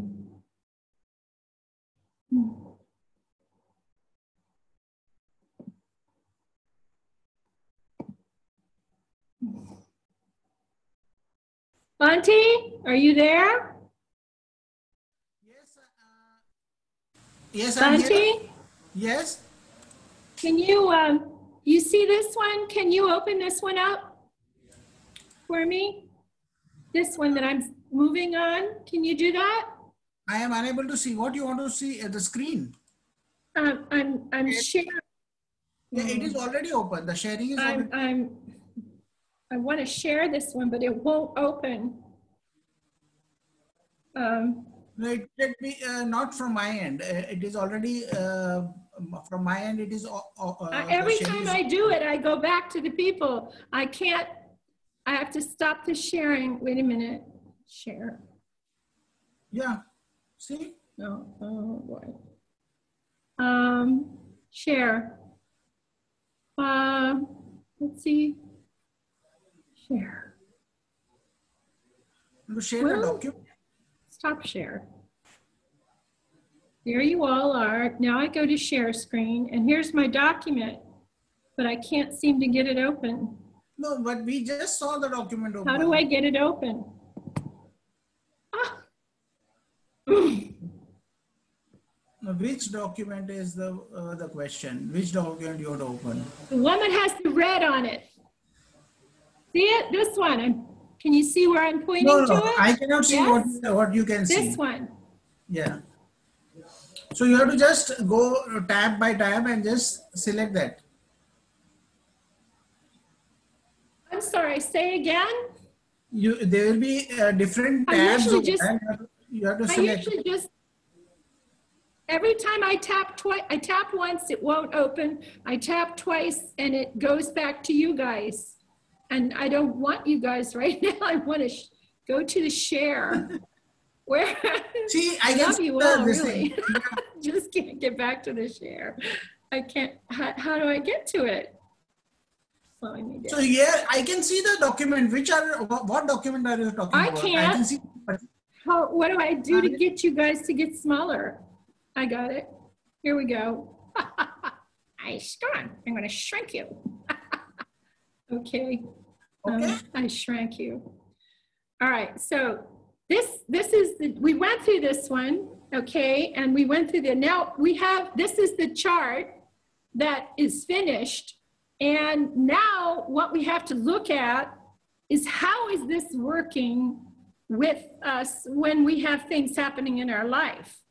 Okay. Oh, that's the bottom part of your chart. Do you see where the line is for emotions? Do you all see that?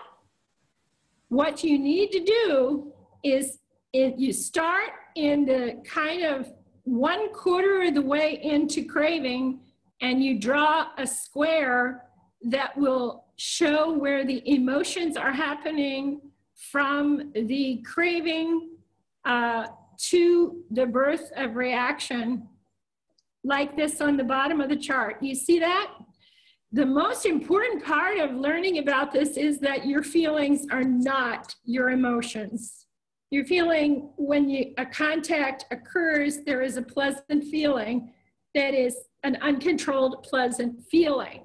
And then once you go into craving, emotions develop. And the way that you can tell the difference between a feeling and an emotion is emotions have names. We have named all of them: happiness, sadness, anger, jealousy, fear, hatred, all these things. These are emotional names, emotion names. So the emotions are happening down here, and they have to formulate. And these emotions have to formulate. Boy, you're going away now. I don't know how that works. The emotions have to formulate from the I.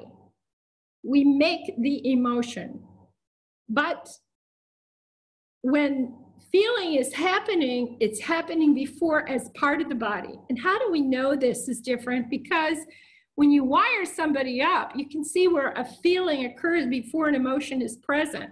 And they've done research with that. So they know it's real. And yet still in the books in psychology, sometimes they come out of school believing that feeling is emotion. It's the same thing, but it's not the same thing. And you can watch how what you do with these charts now.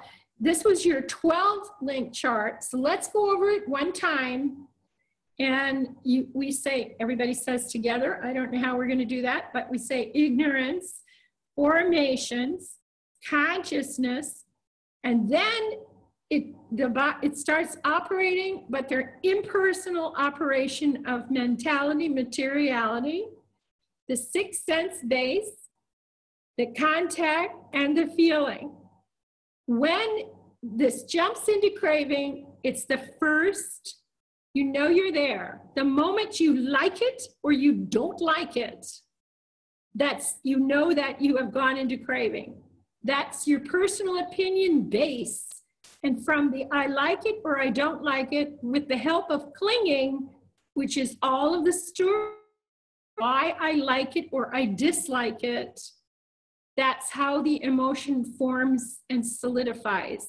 But then what happens is sad, because we have this library of habitual tendencies library, and we don't know it's there. We just keep living like this, and we just have habitual ways of doing things and just never stop. But if we figure out that library exists, we can try and close the door on it, and we can actually have a pause to decide how we're going to have an action that takes place instead of a personal reaction. So this is how the chart helps you. And now when you go to the 7-link chart, what we did for you in the 7-link chart, we're going to give you a this chart, the other part of this, we're going to send you the whole file. But we wanted you to make this chart first. Using a 7-link training chart, you're only seeing contact and feeling here. And then when it happens, craving, clinging, habitual emotional tendencies, and the birth of reaction, these are the red zone. And how do you solve the red zone? Let's look at how the red zone works first, real quick. See, here's to show you the emotions at the bottom of this one, the 7-link chart.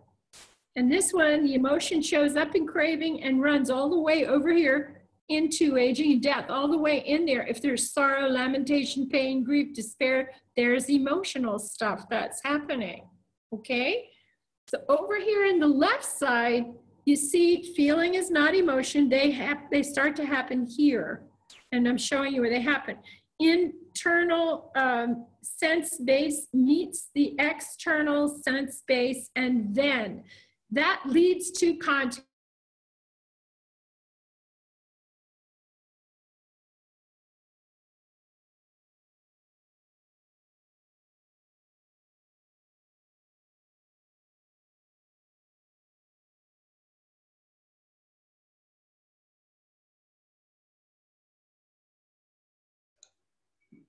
We cannot hear you, sister. Okay, can you hear me now? Yeah?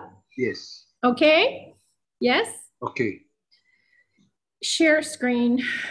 Back to this one, right, okay. So we're showing you the contact occurs, the painful feeling arises, then I don't like it mind, then anger kicks in. Anger kicks in, carries over, okay, come back. What's happened now? Hello, what happened now? I don't know. What happened? I got lost. What's happened? We can see the chart. Are we still there? Can you hear me? Yeah, it is there. It is there. Yeah, we can hear you. All right, let me try to come back in. How do I We get are in hearing from here? also and seeing the chart also. No, I don't know how to share. Share screen. You are screen sharing. Where is the screen sharing? You are screen sharing already. I can't seem to get back to you. New share. Okay. Yeah, but we can hear you. You can hear me, but I can't get back to the screen. Okay. What happens is that you practice by, if I need the document to show you the next page. You have another page that I gave you that should look like, can you see me or just hear me? Yeah. Yeah, we can see you. You see this page that I'm holding up, this one? You should have this one. Do you see this one? Did you get this one? Yes. When I sent you the pages, you should have one like this. This is a special page because this one gives you, it's a blank page that shows you the names of the columns and shows you which ones are personal and which ones are impersonal of the links. It's like contact is impersonal and feeling is impersonal, but then tanha, upadana, bhava, and jati, those are personal. On the left side of that page, it tells you, I want you to figure out what happens when anger occurs. And the way this is set up, it was a worksheet for you to look at anger, look at fear, look at panic attack, look at depression, use a different kind of panic attack, again, look at anxiety, look at grief, look at depression, and then attachment or aversion, choose one and look at how it works. So you start by saying, okay, I'm going to look at anger. So I'm going to say in the contact column, my ear heard something said said to me. And you said it at me. I took it personally. And so I had a painful feeling come up in my heart and mind. And then under Tanha, you would say, I don't like it. So all of a sudden, I is there, and then clinging. Why? Because I remember a similar past event, time like this, and I'm repeating this again. I don't like this. And I can tell I'm repeating it again. And then habitual emotional reaction, whenever something like this, my reaction is, my habit is to yell back. If somebody yelled at me and I heard them yell at me, my habit is to yell back. So you see how quickly this happens. If you yell at me, what's happening is a movie, and it's called My Life. It's a movie, but you are helpless in this movie unless you understand how a movie is made. A movie is made of a set of frames, and in every event in your life, there was a set of frames, but you didn't know they were there. So you are helpless to respond instead of react because you don't understand how you get to this reaction. So once I choose my reaction, and immediately this is the birth of my reaction, I yell back. And then the last part is, this is a war. A war is now happening between the other person and me. And restlessness, guilt, and remorse, and sleeplessness, etc., and so forth. And then we just keep doing that with each other. And each time, the reaction from the other person is the same, you see? And we're caught in a movie that we could change if we only knew that it was made of frames. This is real. Once you know it's made of frames, then you have to figure out which ones of these frames can I change and help myself. You know, it took me about, I'm sure Bhante could have told me at the time, but he wanted to force me to figure it out. It took a long time for me to figure out how a person heals from this problem of the movie that is happening. And I know the frames are there. I know all these pieces. What do I do? How do I heal? Was my question. How does the person change?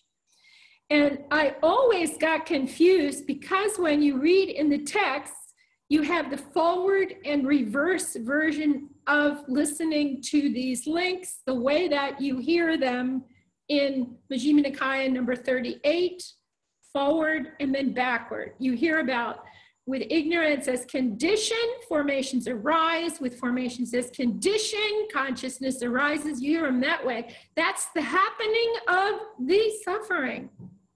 Then when you hear the reverse order, you say, but if ignorance does not become a condition, if there is no condition, then the formations do not arise. That's how you hear what it's like without, totally without. In other words, the person with the super mundane nibbana forever, he's in that position where nothing is happening, okay?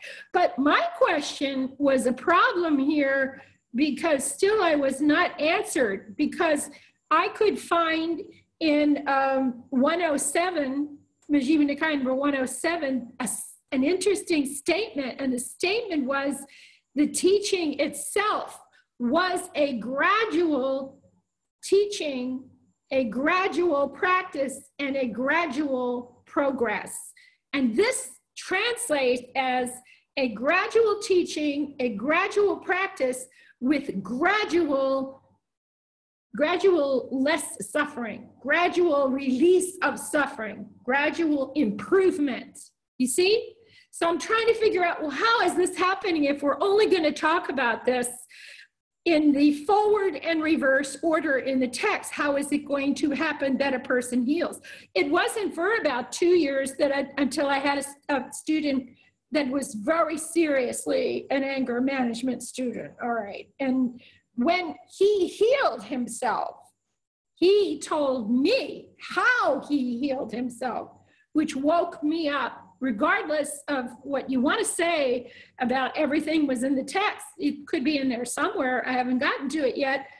But the truth is, how did he heal? And here's what happened. He heard somebody yell at him, and then contact happened. With contact as condition, a painful feeling arose. But this time, he knew.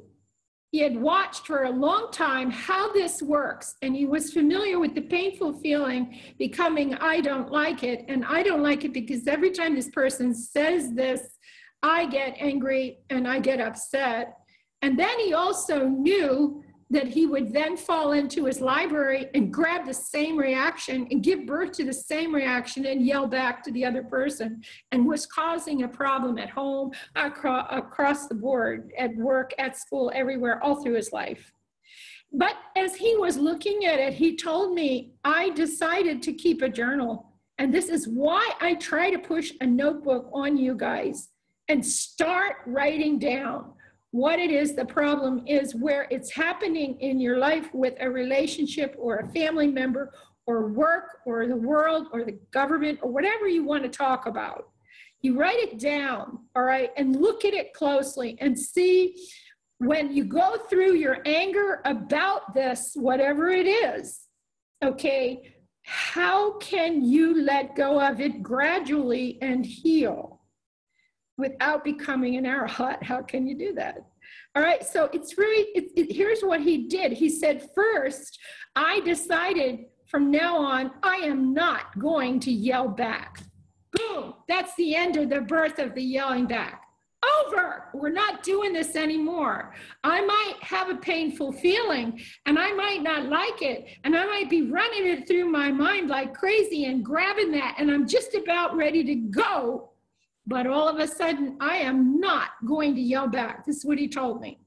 The next thing he did, he said, was I realized that every time when I look in my notebook, I am reacting in the identical way, with identical phrases, with identical loudness, everything the same way.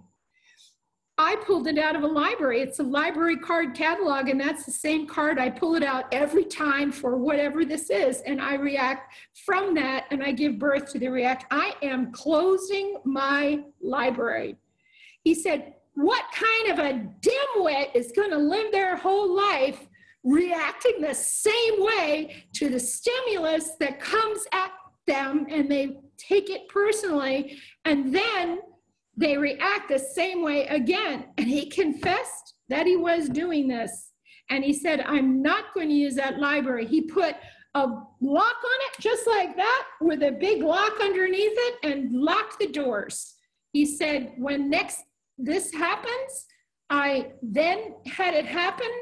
And when it occurred, I just got there and I smiled. I laughed and I stopped my anger. That was the first time he really just laughed. The other times he shut it down and walked away. This time he laughed and the anger was gone. Then he looked at it, he wrote that one down, and when he looked real closely at it, he said, boy, I did have a painful feeling, and I didn't like it, and I could see that my mind was running around like crazy with the same old stories again and again about why, and I don't like this person, and they do this, and I'm going to yell back. And then he did, and in spite of the library being closed, that still was bothering him, to have this running through his mind all day. This is papancha, crazy, mental proliferation, won't stop. run, and stick with you. And he said, I'm not going to do that tomorrow. So he's left with craving. But he says, but I know what craving is. And I'm not any arahat, and I'm not probably going to do a lot of attainments in this life. But I am going to understand one thing, and that is how this works. And when that person yells at me, I am going to force myself to smile and internally start forgiving. And that's when he started to use his parts of it. No matter what they said to him, he took it as, I'm going to give them the space they need to vent. Everybody is pent up, and that's what I'm going to do. And he did.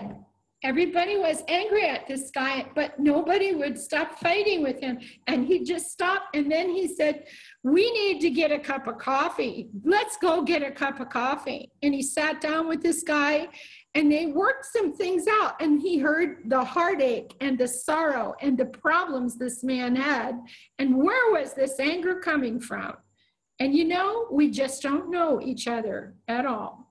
And because we don't listen, we never find out. And because as we react, we don't ever get to the place they call peace. So constantly we're being sucked in to this war of running all these links. And we don't need to, because we universally have a huge problem right now in the world, don't we? And why anybody is taking advantage of it or using it at all for anything is insane, because it had happened this time. It can happen again. And we need to learn to work together to find the answer to all this. But this is how he stopped his anger. And his anger had gotten violent. His anger had gotten him in jail when he was younger. And his anger was still there. And finally, he saw that he was on this piece of paper. He saw his life on this chart. And once you see yourself on that chart, you start playing with the extra page we gave you, the empty page, and then we'll send you the whole file. I don't know, Major, can we send them the file for them to get the file or something, everybody? Because I don't know if we have everybody's emails, but they all need the whole file. And they'll have both of the charts. But now that you built this chart, you begin to understand. These links, look one more time before we quit. Look one more time at your chart. When you look at this whole chart, these links, they are dependent. They are dependent on each other. You see, this one is folding. It's dependent on that one. Once it is ready for the next one to come up, those are done. The link that is up, it has no part of the previous links. This is a fascinating thing. You think that you're compounding these links when you first look at it, but they're codependent or co-arising, meaning one of them must be there. One of them must be there in order for the next one to arise. But when the next one arises, the first one isn't there anymore. No part of it is. And when the formations, when conscious are the foundation, the condition for consciousness to arise, when the consciousness arises and sets itself up, there's nothing there but consciousness. When that happens, then the mentality, materiality, that's all that's there. Then when the mentality, materiality is in place properly as a condition, six sense bases arise. When the six sense bases are operational, then contact can happen. But when contact happens, the six sense bases have nothing to do with contact. Now you're at contact, and so everything is changing, moving, anicca, all the time, even in this folder, even in this process, okay? So I was going to read you the thing at the end, but I'm not sure I can find it again to read it to you. And then that is the end. And anybody has any questions, they should write me with questions, or you can ask some questions now if you're still hanging in here. Let me see if I can get back. Oh, I see what happened.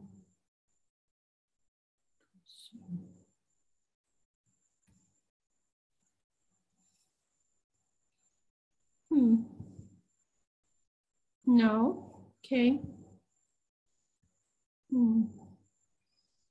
Return to the meeting. There. I have an option to return to the meeting. I can't come back to you guys. I can't find you. Let's see. Okay. You're all here. Okay. Now, does anybody have any questions now that your mind has been totally blown by this thing? When we have 12 people and we do this with 12 people, usually about 12 around one big table, they're constantly throwing questions as we're doing it. So we usually get through in an hour and a half. So does anybody have any questions about this, the links, or anything that I can answer for you right now? Sister, I have a question. Yep. That about feeling. So feeling, when it comes up pleasant or painful, we are able to pick it up. So why is it an impersonal link? We are able to what? I mean, we realize that we are feeling something pleasant or painful. Whoops, so it is. Your connection's not good. Oh, okay. Can you hear me? I can hear you, but I think I was losing words. Try again. So since with the feeling, the pleasant and the painful, we realize when it's happening to us. So it feels it's personal. Very, very quick. This is very, very fast, this whole thing.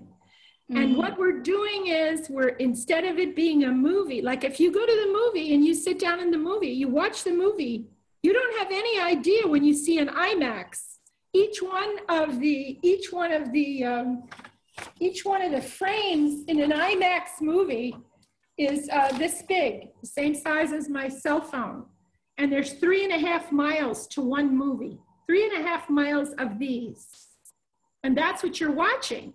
And this is how this is working in your brain. It's working very, very, very, very, very, very fast. But what we're trying to show you is how you can watch one event. Okay? So the question, tell me your question again. Why is feeling an impersonal link? It feels personal. Feeling is part of the human anatomy.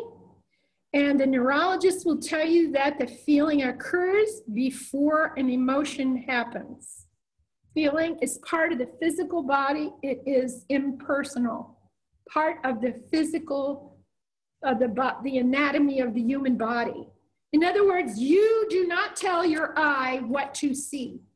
You do not tell your ear what to hear. It would be crazy for you to tell me, oh no, it's my sight. It's my sound. No, it isn't, because the sight or the sound, it arises, it's there, it passes away, but you and I, we are still here after that. You see? So how can it be mine? It can't be mine. It's separate from me. It's part of my bodily part. So the feeling is included in that group. If they wire you up and you're totally unconscious, but they wire you up and they touch you a particular way and you start to respond, the feeling, they can tell what the feeling is that's happening if a person is put on a drug, or if they're, I can't remember, there's something they do in the emergency room. Sometimes the priest says, I can't understand why the person doesn't jump, but you can register, they can see the person is having a painful feeling. When you can tell if the person is in pain or is not in pain, without having them to be awake and say it to you now with some of the equipment they use. That being said, that is definitely the feeling is a, impersonal link. It's not personal. It's not, you're not there.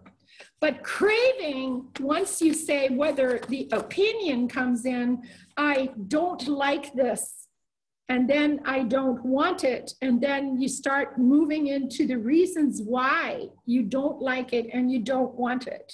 and it runs through your mind real quick from past events, this feeling. And by the time I couldn't say how young, but definitely by the time you're probably, I don't know, maybe 15, maybe earlier than that, you're cycling based on an awful lot of stored up information in your brain of when this happens, this is what I do. When this happens, that's what I do. I see this, I do this. I hear this, I do this. I smell this, I run. You see, all these things. They're established in a storage bin that's called the habitual tendency library. And so we're living our life, and when people are really emotionally upset and, psychologically really upset in relationships, sometimes if they begin to realize that this chart exists and they start to learn this, sometimes they can really get straightened out because they begin to see how everything is working, and they see hope of being able to stop reacting and then stop doing the same thing every time the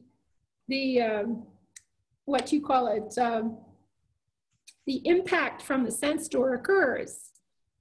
The impingement occurs. Stop reacting automatically. Pause a second, decide how to respond, then do a birth of action instead of the birth of a reaction. You see how it works? Yeah? Yes. Okay. Thank you. Yeah. So it takes a bit of testing for yourself and in your practice and watching carefully. And Deepa, you have enough of a practice. You can begin to watch how this is working. And now that you have the chart, you'll be able to watch closely. You can see how feeling happens before the craving, clinging, habitual tendency jumps in. You see? Yes. Okay? Okay. Thank you. Okay. Anybody else have a question? Who? I heard somebody. Hindu, can you hear me? I can't hear who it is. I can't hear the person. Can you see the question in the chat? I've just put it there. Who is it? This is Hindu. Hindu. Is this Linda? Hindu. Linda, you have to turn I think somebody's talking in the background to somebody else. Oh, I'm sorry. I thought it was Linda. Maybe her iPhone wasn't, her volume wasn't on. Okay. No, she said she will put a question in chat. You read that. I have put it. Oh, she would send it to me? Okay. I've already put it. I cannot see that. I don't know what happened then. Okay, can you just hold up your chart? I want to see how you... Who is it?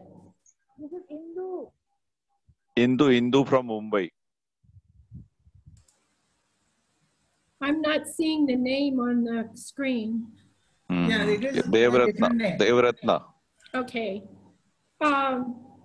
One of the things that I set up about this was trying to explain how a car, when you drive a stick shift, how this chart operates like driving a car. It's like an automobile. If you put the key in the ignition and you turn... She just wanted to know how to put the charts together to create a chart. Khanti? She just wanted to know how to put two pages together. So do you want me to come in again? Should I come in again? No, I don't think what she's asking, Hindu is asking is, please hold up your chart to see how you have put two sheets together. So this chart is not something which we have done two sheets. It is for you if you want to do. Hindu, can you? We've done something wrong? I can hear you. I can hear you. Yeah, so it is just you have to keep two pages over here and put a sellotape. And then who is it and what is the question? Hindu is there from Mumbai. Okay, I've understood. Mumbai. Okay. So we have folded one sheet into 6 and we put the next one to it. Yeah, 2 sheets which you put like this and then put a sellotape to make it a long sheet. Okay, okay, got it. Okay. What is I think happening? she got it. Yes, she got it. I'm talking to the moon. Mr. Khema, Yes. I have a few questions. Okay. So with the feeling being 3 kinds of feeling, my understanding is there would be 3 kinds of craving to match each of the feeling, or am I understanding it wrong? I'm so sorry, far? 3 kinds of craving? No, don't go there. Just understand that craving is when I hits, the I hits. After the feeling happens, I have an opinion about that feeling. You either like it, you want it, and you move towards attachment, or you don't like it, you don't want it, and you move towards aversion and then attachment to get rid of it. See? That's the only thing that happens. There isn't anything more. See, this is a crazy thing because so many people have made this so difficult to understand with so many pieces. And it took us a long time to make this small enough to make it work for you in your meditation. So only think about is feeling is either pleasant or painful or neither painful, pleasant nor painful. But just use 2 of them, pleasant or painful. That's enough. Oh, okay. Enough is a good thing.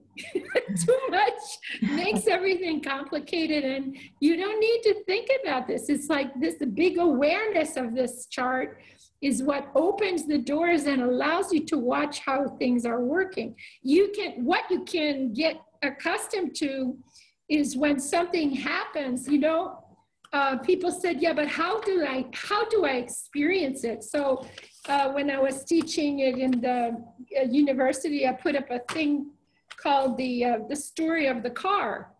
And so, you know, you have a key. And when you get in the car, you put the key in, and that's contact. There's no movement of the car. And then when you turn the key in the ignition, the engine starts, and that's feeling. The engine is running. You can feel it. Unless you're in an electric car, they're fooling around with my simile. But if you're in any other kind of car, when you turn the car on, the engine gives you a little bit of vibration. You can feel this, okay? The contact, and that's the feeling. And then what happens is the craving hits. And when the craving hits, it's first gear. When you're driving a stick shift, the first gear, you don't drive around in it, but the purpose of the first gear in a truck or a car or a piece of equipment is to get it moving, rolling. So first gear is a jerk to start, and second gear speeds up. That's clinging. It speeds up. The first one was craving, the next one is clinging. And then you're going to go down the ramp and get on the highway and start speeding down the ramp. That one has habitual tendency. You saw the highway, now you're going to drive down on the highway. And then the next one is fourth gear, and that is where the action, speed, the birth of the action. You got to go as fast as the cars in the highway.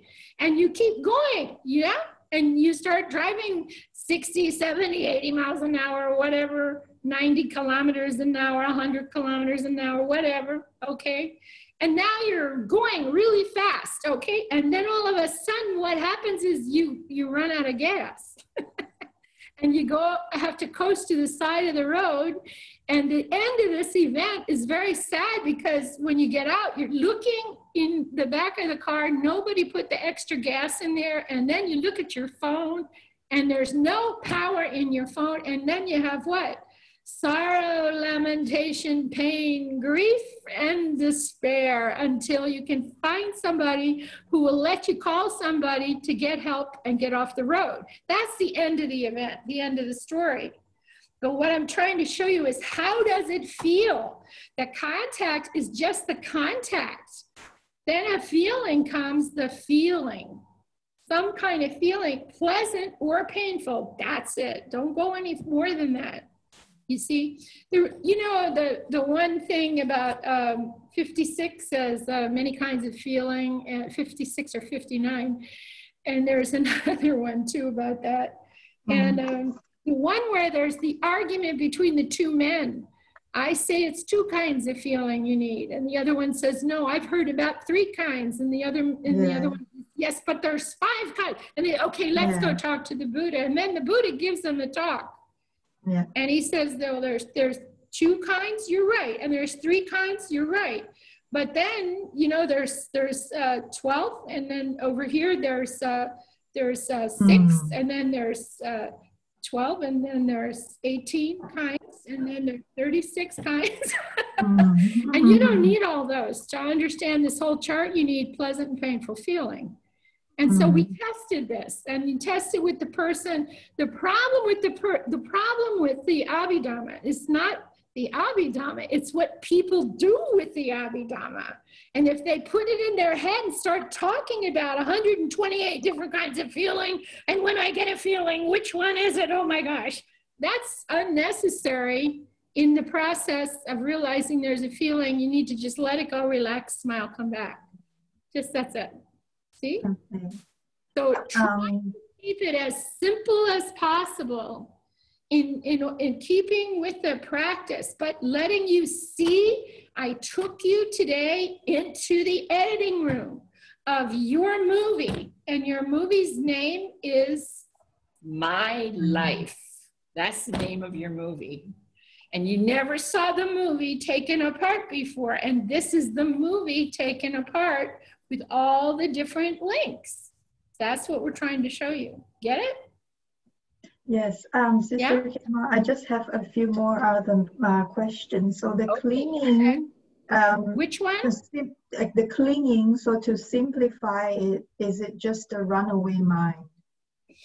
Yeah, but what is the runaway mind about? Is it about something else? Then it's compounding and rolling over on you. But the clinging is actually, it is the story that is in our mind about why I like it or I don't like it. It's I like it, and why do you like it is the clinging. And you don't need to know why. That's the big one, isn't it? Because when the hindrance comes up and you start, something hits you and you say, I don't like it, you should be doing your 6R then and letting go and coming back with a smile. But we teach you this so that you know the signs of moving too far into this. And in order to avoid moving into it, what are the signs or the symptoms of each of these links? You see? The contact, the feeling, when that comes, the identify and having that experience, and the craving, it's the tension and tightness is built up from the feeling really fast, and you feel the change in the tension and tightness. The more that you smile and the more that you 6R, the less tension you're letting, more tension you're letting out of the body, and you have less and less tension. The less tension you have, the easier it is to see when the changes to more tension. So you let go sooner and sooner and sooner and sooner. If you understand that principle, you'll keep letting go until you reach the deeper states. If you get involved in thinking, analyzing, trying to decide that you need to know, I want something personally to understand, you're getting involved with the atta is catching you, and the curiosity is taking you in the wrong direction. You need your curiosity in your level where you're watching. Okay? Okay. Then just 2 more quick questions on the bhava and the jati. Yeah, just 2 more quick questions on the bhava and the jati. So is the, can I think of it as the bhava as like kind of a noun, and jati as kind of the verb form of that noun? I'm not hearing you. Wait a second, something's wrong. Can you say it again? Okay, so the question is on the connection between bhava and jati. So can I think of it as bhava is like the noun version and jati is like the verb version of bhava is like what? Like the noun version. So when you say the bhava is what? Noun, N-O-U-N. It's like when you say it's a personal library of reactions. It's in your head. It's in your head. It's like if I took this, see this? If I took this and I said, my storage library is in here, I stuck it in my ear and it went in my head. It's in my head. And you go in and it happens very fast. You choose one and go out of habit. You keep doing the same one for whatever the impingement was. However somebody pokes you, if they poke you in the arm, you react one way. If they poke you in the head, you react a different way. You see what I mean? And you have all these things saved up from when somebody said something to you, you took it personally and went off and made a story about it and got all involved with it for days and worried about it. Those are habitual tendencies to do that. Instead, you want to dismiss the habitual tendencies and just let go of things. Let go, let go, let go, let go, let go. You have the guidelines to let go. You have the rules about everything changes. You have the hindrances have nothing for you. And those personal involvements with thinking about stuff that comes up, that's a hindrance, and you're feeding it food. And you're giving it, a lot of nutriment. So it'll keep happening. You see? Okay? Mm-hmm. Yeah. So thinking about stuff is a no-no. If you're going to meditate, you keep watching, and the moment you find yourself thinking while you're meditating, 6R, and just come to be doing the business of the place where you're working with your object of meditation. You get it? Yes. Yeah, I get that part, sister. I Get just it? have one. Hello? Can you hear me? Did I lose you? Hello? Can you still hear me?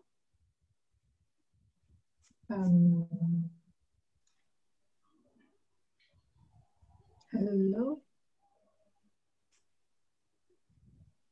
I think Sister Khema connection is problem. Okay. That's okay.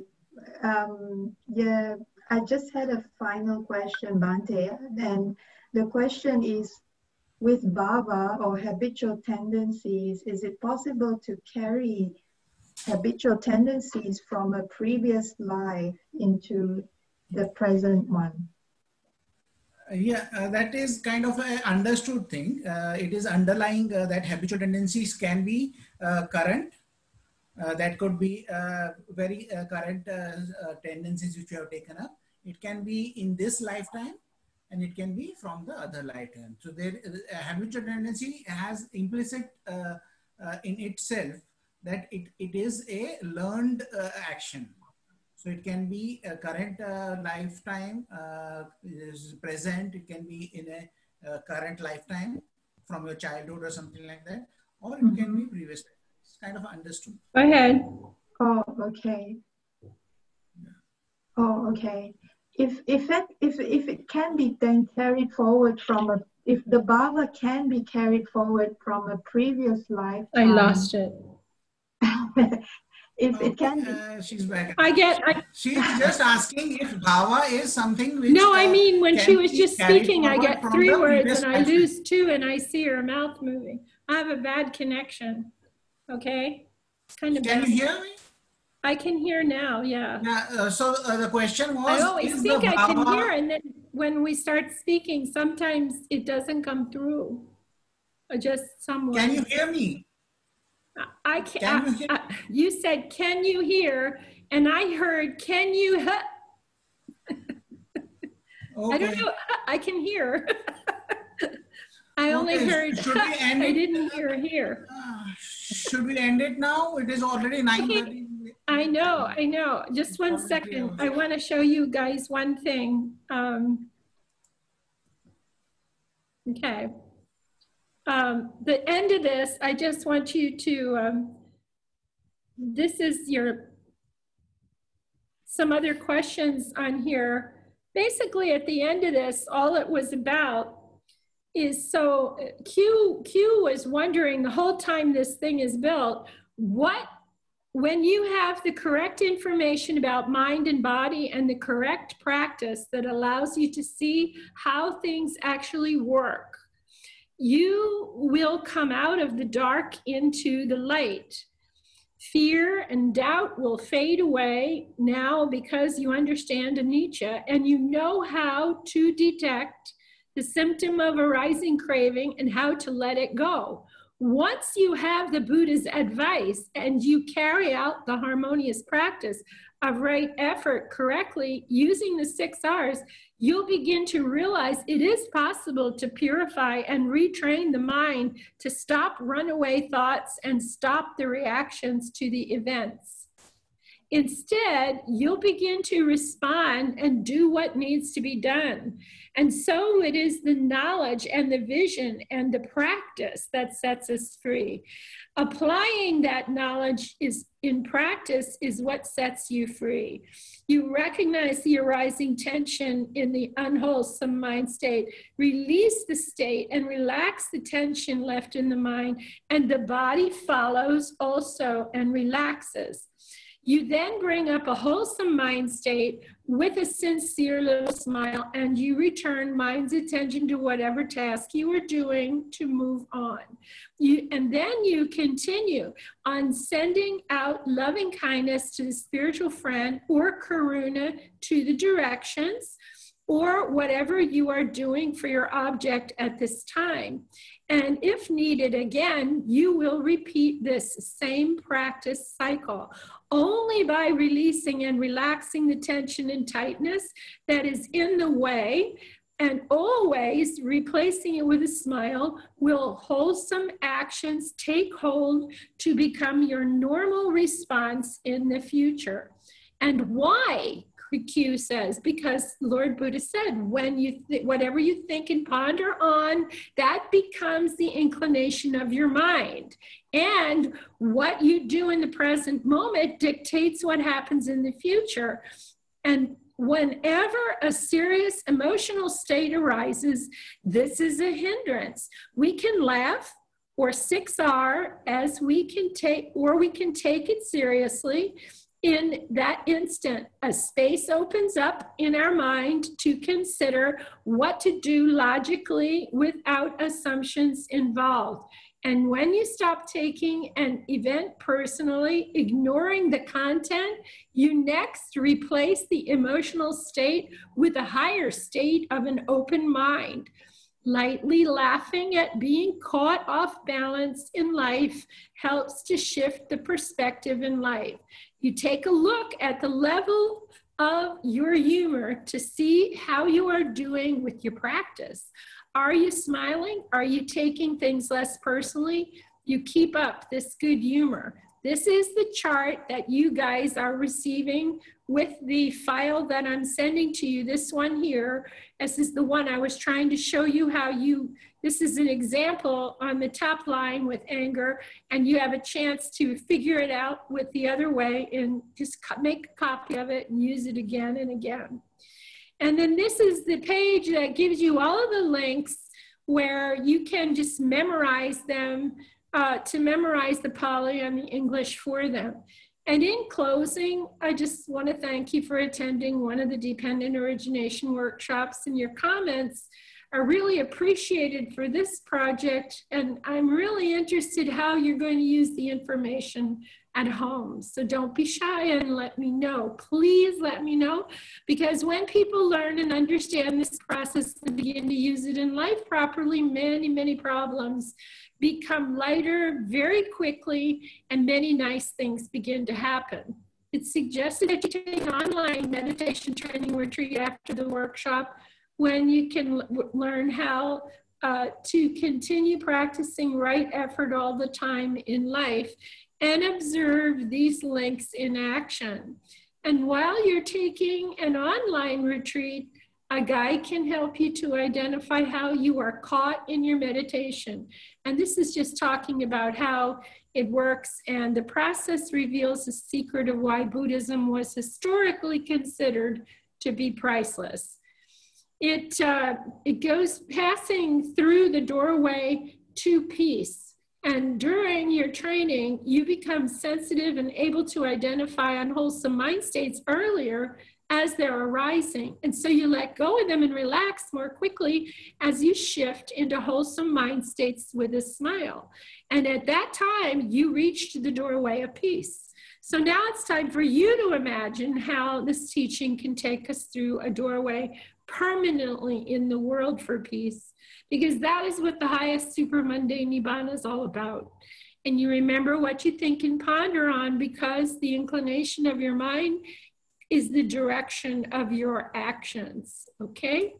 And that's basically the end of that, the pages that we lost.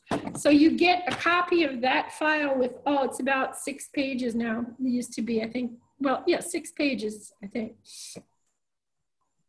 So is there anybody else who has any questions, or are we okay?